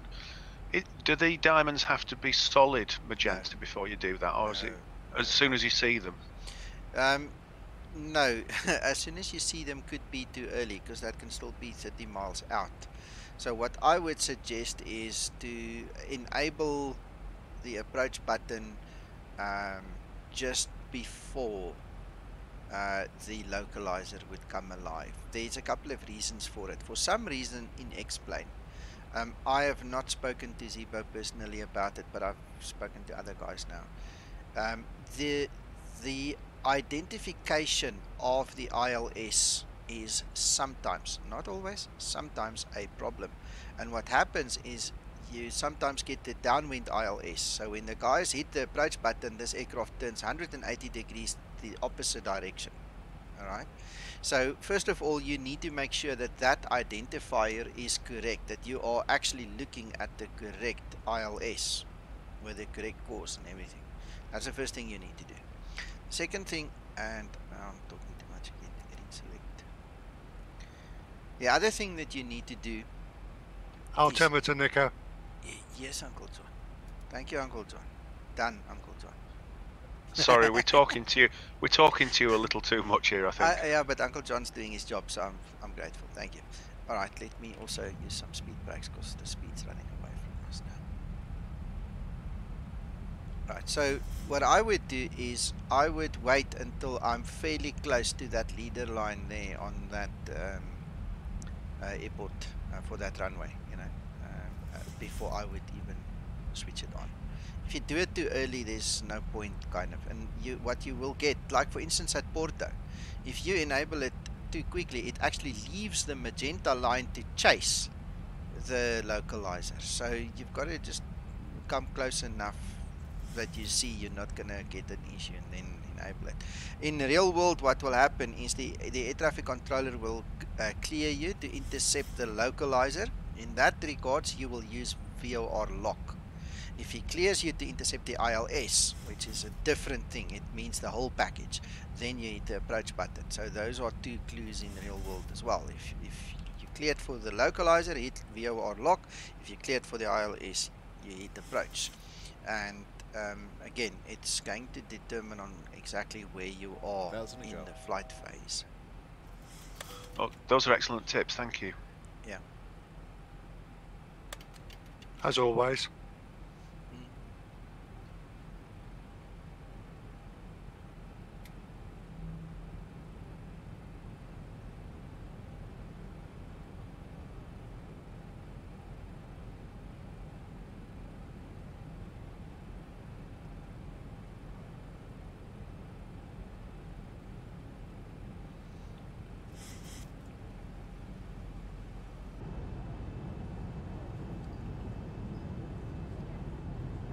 I'm glad I switched my autos on this morning. Me too.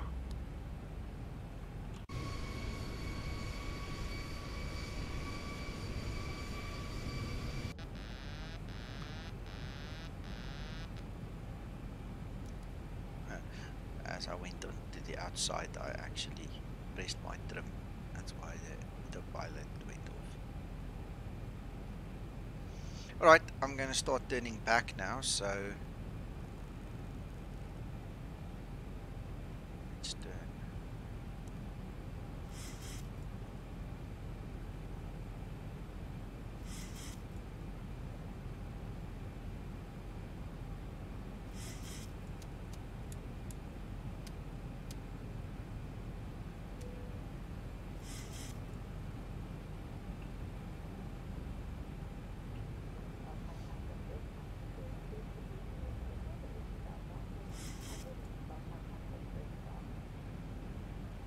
Have crew been warned for landing?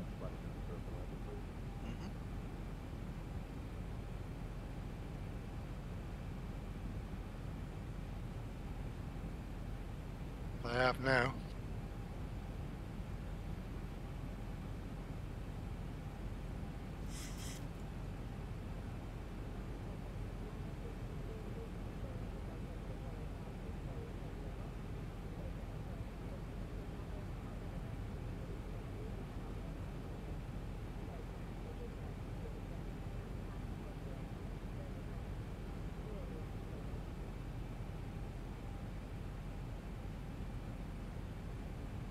Okay, so as you guys can see, we're getting closer and closer and closer. We know we're on the right ILS, and what will happen is when we get to that line, obviously that will go solid, but there's no point in waiting that long. So what we're going to do is just make it a little bit more shallow, like that, and I've got two choices. I can either go VOR lock or approach. I'm going to go full approach because there's no ATC. I've just cleared myself, basically, imaginary. And then we're going to let the aircraft then just continue on its path. It will intercept and then, you know, do its magic. What I can do as I get closer is I can just maybe turn the knob a little bit more, making that intercept angle a little bit more shallow, easier on the aircraft to intercept properly. And we've got no IVAO on Nothing. approach. No, we've got no. I wanted to fly an IVAO and then I stopped that. No, not for this. I'll do it again. Tonight we're gonna do a big flight.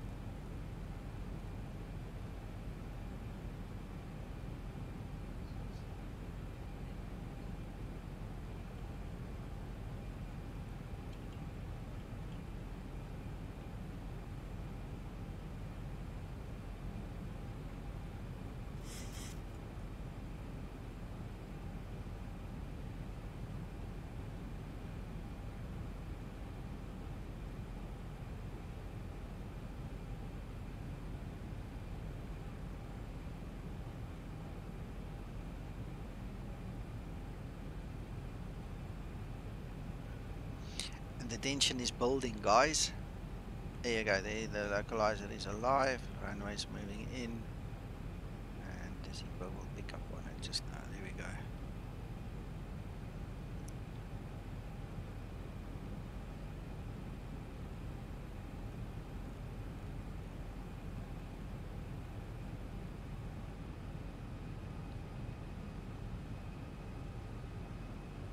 Right, there's the runway coming up. There. Right, so what I'm going to do is just pass this waypoint and we will go gear down, flaps 15, and run through the normal checks.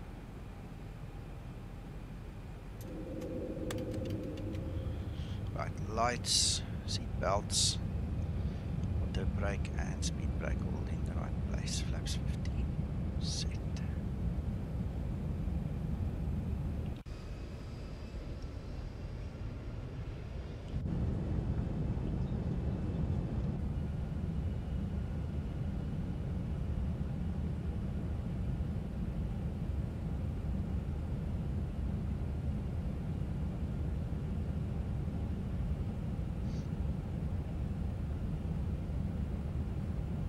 That's quite a headwind, isn't it? Yeah, 20 knots. Bob, yes, yeah, it's open here on my third screen. So it's just open the whole time because obviously it contains relevant information and stuff that you know, I look at. So I'm looking at my path and I'm looking at, well, I used to, and I did when I went, you know, to do the planning, I looked at all of this. So there's merit in having it open, and then obviously once we land we're going to zoom in to actually see the taxiway situation again.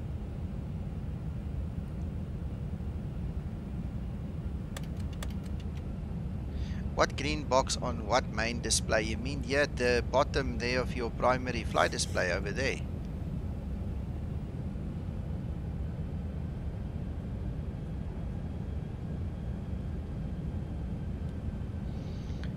That is a moving runway. That is actually your runway.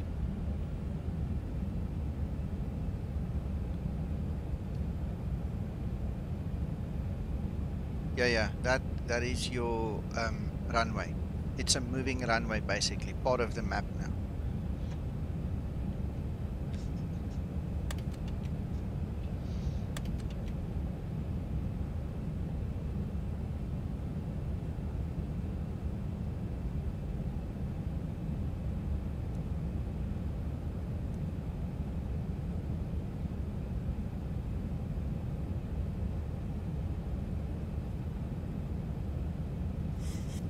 Yep.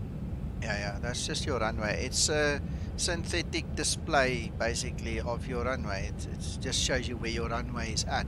If you zoom in, you'll see it's got the center line as well. So I mean that is your localizer, that is your center line, and that is your actual runway, and it moves with the display now.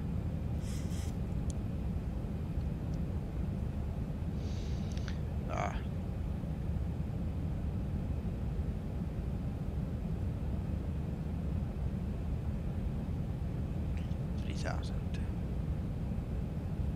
Thousand feet stabilized, Mr. Birch, altitude set.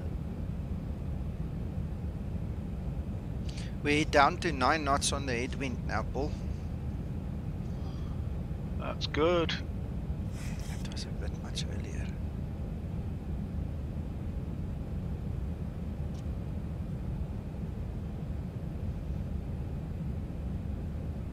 Approaching 2-1.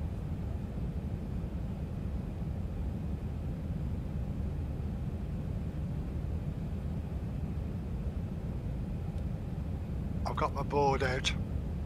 Ah, you again. Okay, Inspector. I've got the bottle whiskey here, don't worry, I'll bribe you.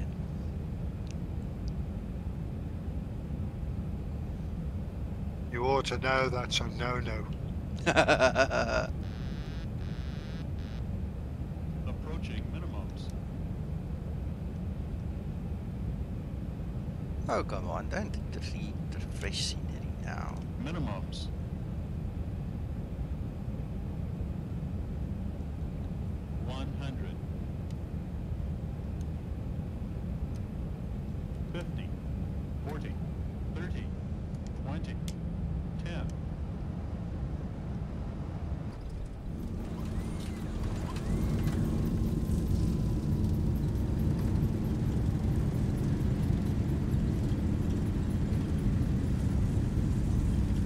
.5. Oh, never more than 9.5, honestly, John.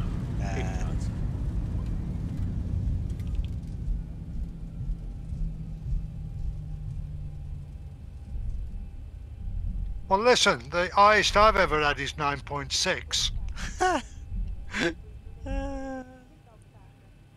Okay, where are we supposed to taxi to? Left, right?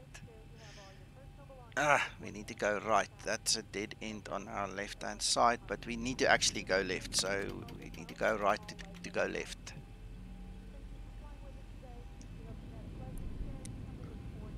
Albapino, no, at the speed I was going, I actually cut the engines probably a little bit earlier. I think maybe at 30 already.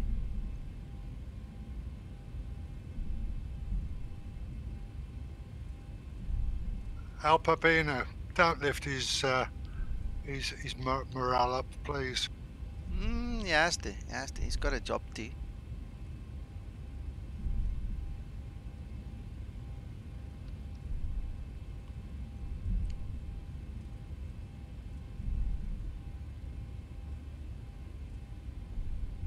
Right, so I'm just quickly going to stop here again.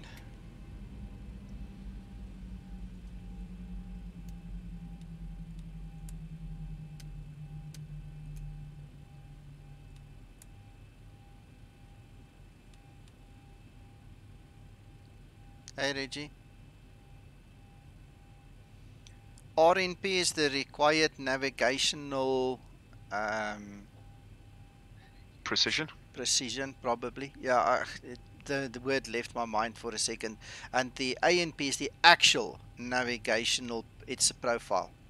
So it's the required navigational profile and the actual navigational profile. So the R required is the minimum standard that you have to be able to fly to do the approach. The A is what the aircraft is actually doing, and the Zibo is capable of flying down to RNP 0.1.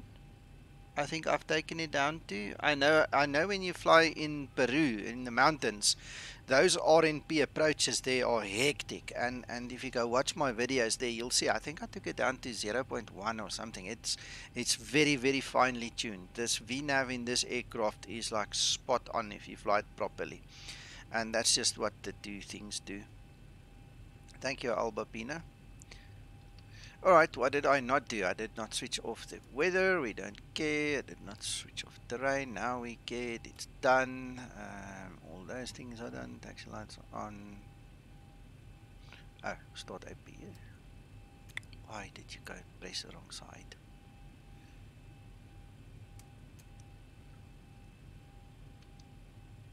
Alright, okay, and then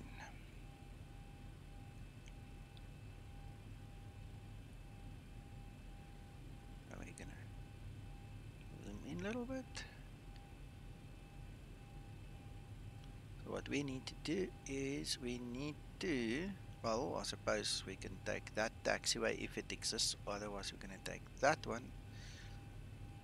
No, we're not. We're gonna continue. That's cargo.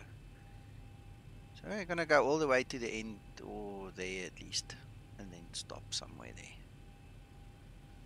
Very nice. Add the taxi route, why not? So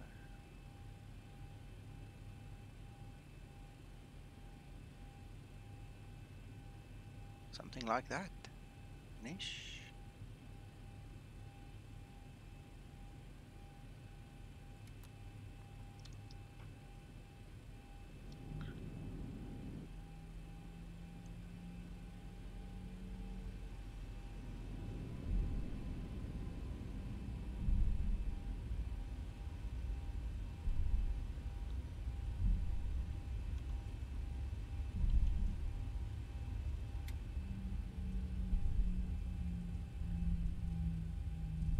Well, I hope you guys liked that. I've got one more thing I want to show you in SimToolKitPro, which is something that only works with a Zibo.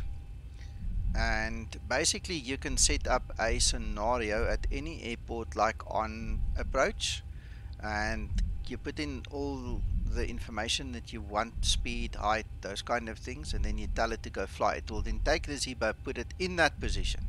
It will not program the FMC for you or any advanced things. It just literally puts the aircraft in that position, and then you can basically practice ILS, your approach, all these kind of things you can do. You know, if you take it far out enough, you can obviously program the FMC. There are certain terms and conditions to it, but basically it's the only product that I know that does this, and it comes with your SimToolKitPro. So I just want to quickly have a look there.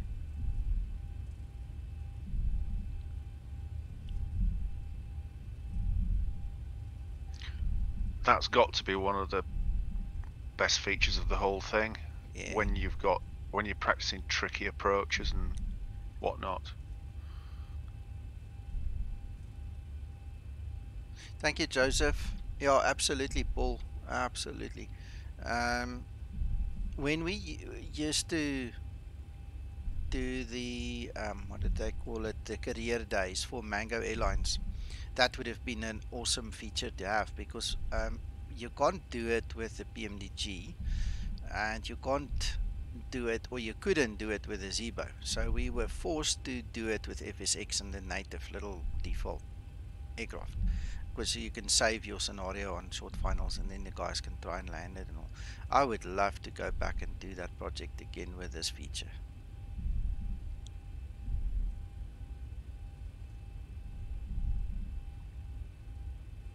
Sentinel, I have ×2. I have the scenery and I have tried it very successfully. It is on the bucket list. I want to actually make that a Zibo group flight and take 10 or 20 guys in there with me and see how many guys actually can land there and who will survive and who not. It is part of the plan, but it just has not come to fruition yet. We did it a couple of years ago with the PMDGs when we did a VATSIM group flight here in South Africa, and from about 16 guys, I think 4 of us landed. The rest all ended up splattered, you know, on the mountainside there. But yeah, it's a great challenge. Yeah, I want to see this tax. It looks good enough for us.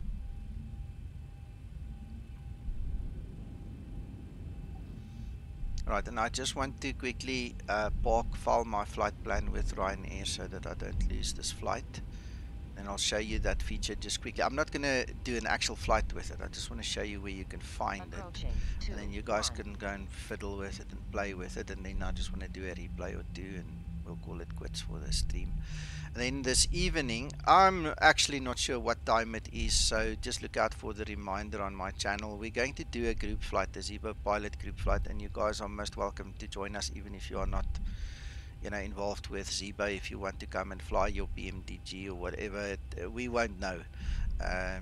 Just don't tell us, you know, and then come fly with us, come chat on Discord, come meet everybody that you always only hear about or hear their voices. And let's have some fun tonight, and then I'll stream that if possible, and then we can all enjoy it here as well.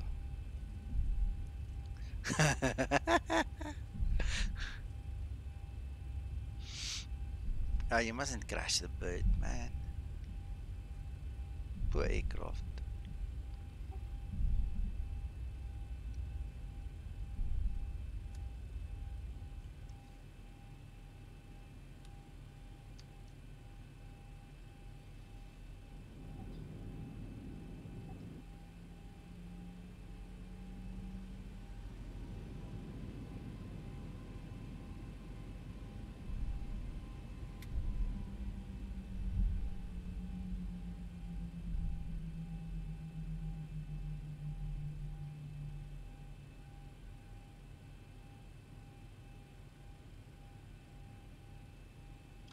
Alright, brakes on. APS on. Let's kill this and go log that flight quickly.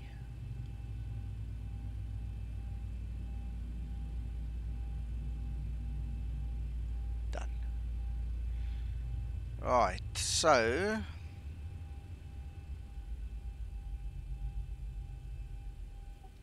approach tool.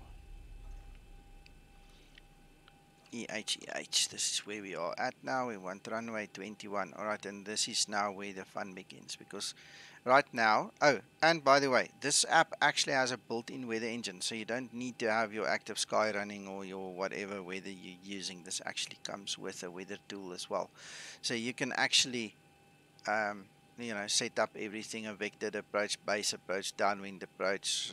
There's the final length in nautical miles, indicated airspeed, altitude.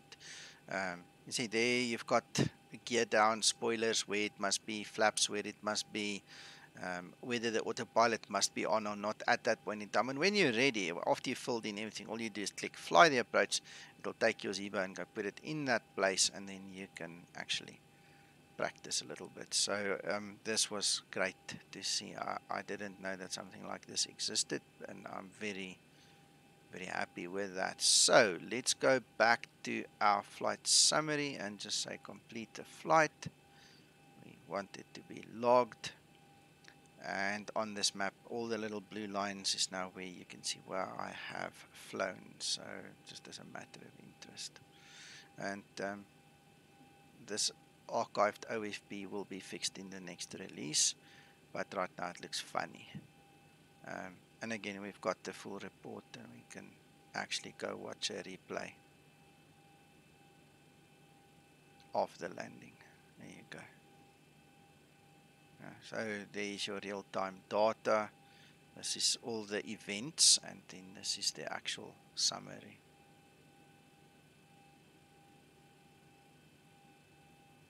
Generaal-Major de Ruyter.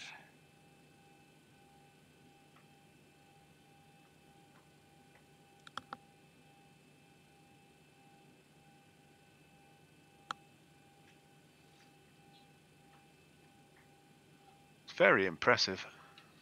Yeah, very, very. You know, the only button I still miss is the one that prints the money. It's the only one. The rest is all here. Alright, just to show you guys, this is the weather side of things. So you can actually set a whole bunch of things in there. Then you've got custom weather you can set, and then you've got weather presets that you can also fiddle with. Just always remember, guys, you can only have one weather engine enabled at any one point in time, otherwise they fight with each other and you get all kinds of funny, so don't do that. And that's about it. I mean, the rest you guys can discover on your own. I think this was a great overview. I hope you guys liked it. So Nico, if you're running this weather engine, you'd have to disable the other ones? Yes, yes. It's a choice of either or. I am not going to disable my active sky in favor of this weather, unless it's for demo purposes or something, you know. But if I do a flight, I mean, I paid good money for active sky and it's really good. I'm going to keep it, you know. But the option is there for somebody. Instead of using the NOAA plugin, for instance, let's say you just bought X-Plane, right? You're new, you don't have the budget, whatever your scenario is. Instead of going through that whole rigmarole of now loading, you know, whatever weather engine, buying whatever weather engine, you can use this one. That's what it's about. Nico, a quick replay on the approach just to make sure my scoring was correct. Aye. Let's do that.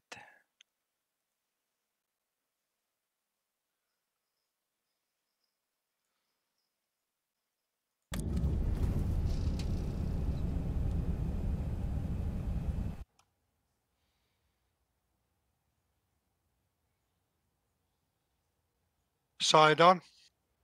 Yeah. Give the man a chance. Honestly, John. Not at all. He's got to do as he's told. Love you too, Uncle John.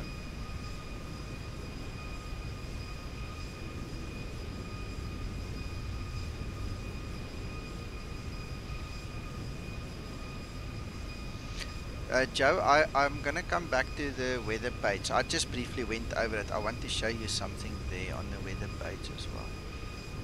Okay, great. Thank you.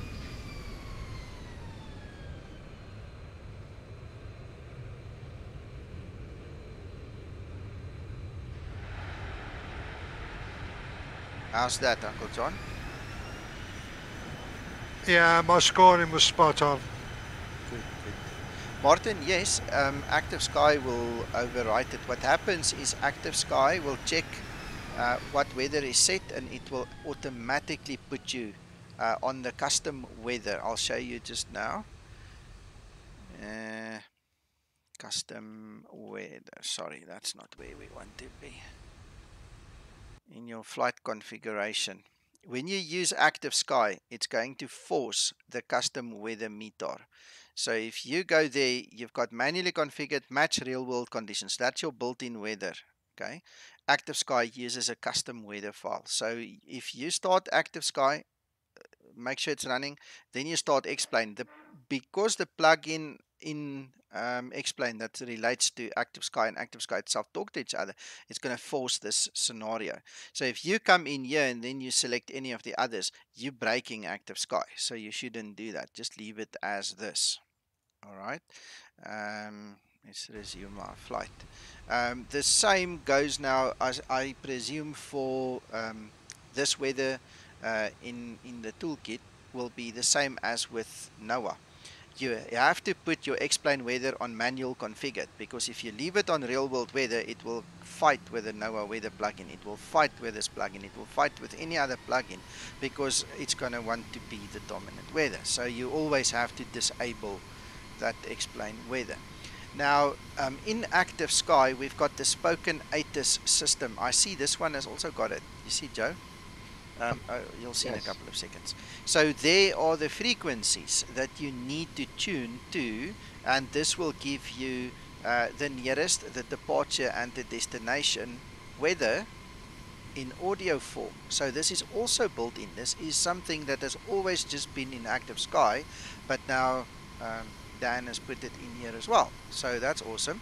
There you can put your real world weather and then the interval that it needs to download and push the weather into the sim. Alright. You can also tell it to get your weather information from the VATSIM server. That's obviously for synchronization, so that you don't live in La La Land and believe that you're landing on the right runway, but it's actually a different one. Very important. How many fights have we not had of about using the real-world Twitter account from Heathrow to determine an active runway when it's got no bearing on the actual simulator. So that's very important to synchronize your weather. And then obviously you can stop your updates. There you go. You see there's different parameters. So anyway, Dan has put a lot of thought and effort in here, and then obviously you've got custom weather you can go and set that. But this is real live weather. So this will replace your X-Plane weather, your NOAA plugin, and any other weather that you might want to use or not. Is there documentation with this program? Yes, extensive documentation. Extensive. If you go to SimToolKitPro.co.uk, the link is in the notes below my video. If you just click on show more, you'll see the link there. Everything is there. He's got his own Discord server as well. And I tell you what, he is active. I don't think he sleeps. He's like Zibo, like Lubos. You know, they just work. Now and then he's not there, but most of the time he's there, and you can talk to him directly. And you can. He's got a little section where you can put in recommended changes or suggestions, you know, and he's very active in it. And then he's got the support section, and there's obviously a whole bunch of community guys using this already. So between the documentation, which is very extensive, and the actual support from the man himself, you cannot go wrong. Yeah, this is awesome. I would highly recommend that my followers don't get the NOAA plugin from now on, that they rather use this, you know. NOAA was good, now we've got something to replace it. Until I'm told not to do that, you know, because of a technical problem. I think that this will be the way to go. Instead of spending money on another weather engine, why not use this one? The only thing that I don't see in here, which I'll have to speak with Dan about, is turbulence. The Zibo is very sensitive to turbulence. You don't want unrealistic turbulence, so we'll have to see what this actually does with it. Because even in active sky, we've had to reduce turbulence, we've had to reduce icing. That's another thing I'm thinking out loud now. Dan, if you're watching, just make note. I'm not sure if you're going to watch this thing, but anyway, you've got to be very careful when it comes to the Zibo. Now, Dan knows the Zibo very well, it seems, and I'm pretty confident he's taken those things into account. But I think in terms of a free weather supplement and an alternative, this is going to be super cool. And like I showed you guys earlier, we've got all the presets anyway, so you can fiddle with that. Just select it. How's that? That's cool, huh? It's due a major update as well. Yeah. No, a lot of things are going to change. There's a lot of stuff. I'm super excited. I can't tell you with some of the stuff I've seen here. What's this landing reports? Oh, okay. Don't worry about that. Oh, this is really outstanding, really. Yeah, something else is you've got built-in checklists. All right, so that's my Zibo checklist over there. Alright, so the same PDF one that you've got, this is not available to the general public. This is something that Tony, Flying Medic, did for us.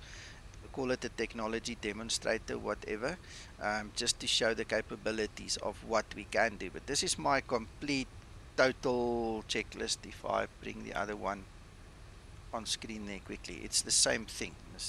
This is the PDF format. And this is obviously the way it works in this program.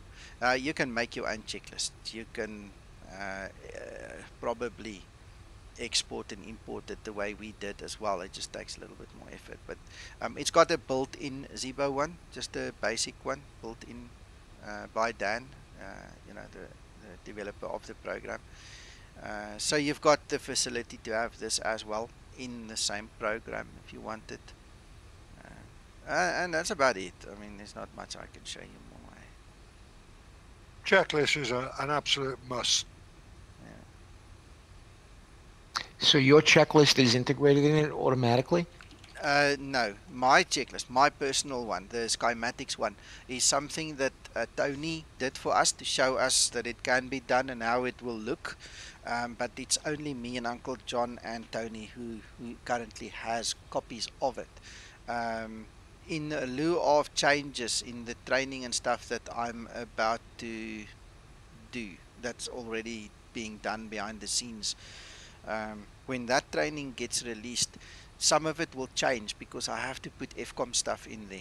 I'm tired of the pilots fighting with each other or with me because the Americans do it one way and the Europeans do it another way. So I'm going to use the FCOM that I have, the actual Boeing FCOM, to just change small little detail in the checklist, like the startup procedure to push air through to the packs instead of just telling them to hold their breath for a minute. You know, those kind of small little things will change.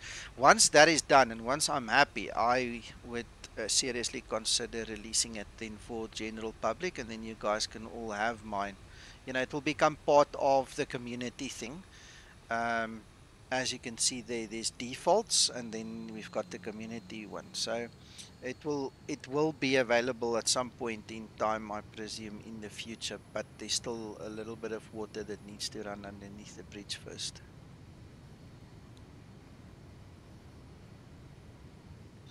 Yeah, you want to get it right first, don't you? Yes. Yeah. Awesome, George. Yeah. I said in the beginning I'm busy with a spreadsheet. If I can find it, I'll show you guys. It's very raw. It's brand new. I made this like midnight last night. I'm busy working out the flows and I'm busy looking at what's necessary. The stuff in yellow is the stuff that I'm waiting for, that Dan said that he will try and put into the next update, like the density, altitude, ISO deviation, and the transition flight level.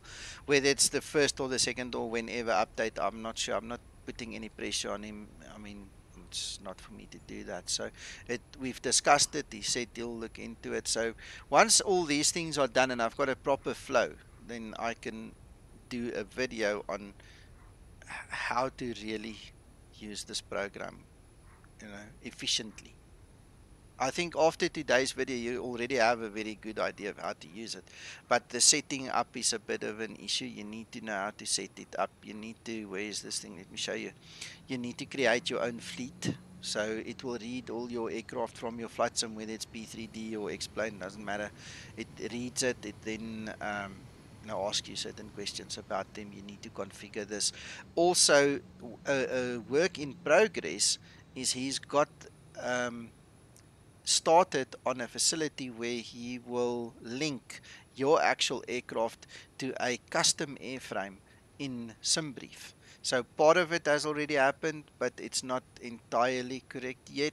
That needs to be figured out, because what I wanted is, when I fly the Zibo, I need it to be spot on. Now, obviously, I've got complete um, perfectionist idea about it. It mustn't be off, it must be correct, and that's why it's important that we do that link up, because currently it's just using the default B737-800 profile on SimBrief, which isn't really the way the Zibo works. So I know there's a difference, and now it's bugging me.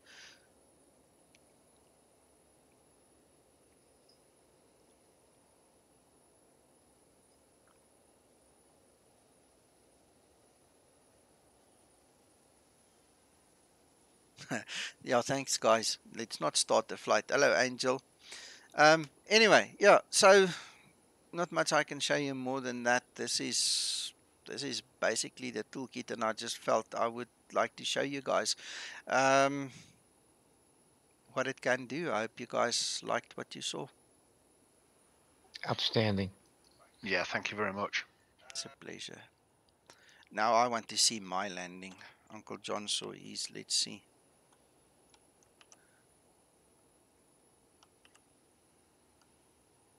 Why are you not giving my bar?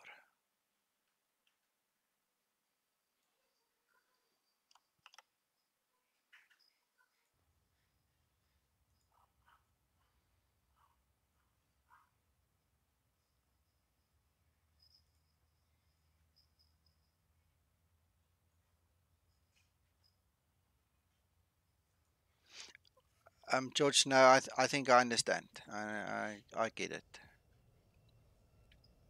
And thank you, Martin.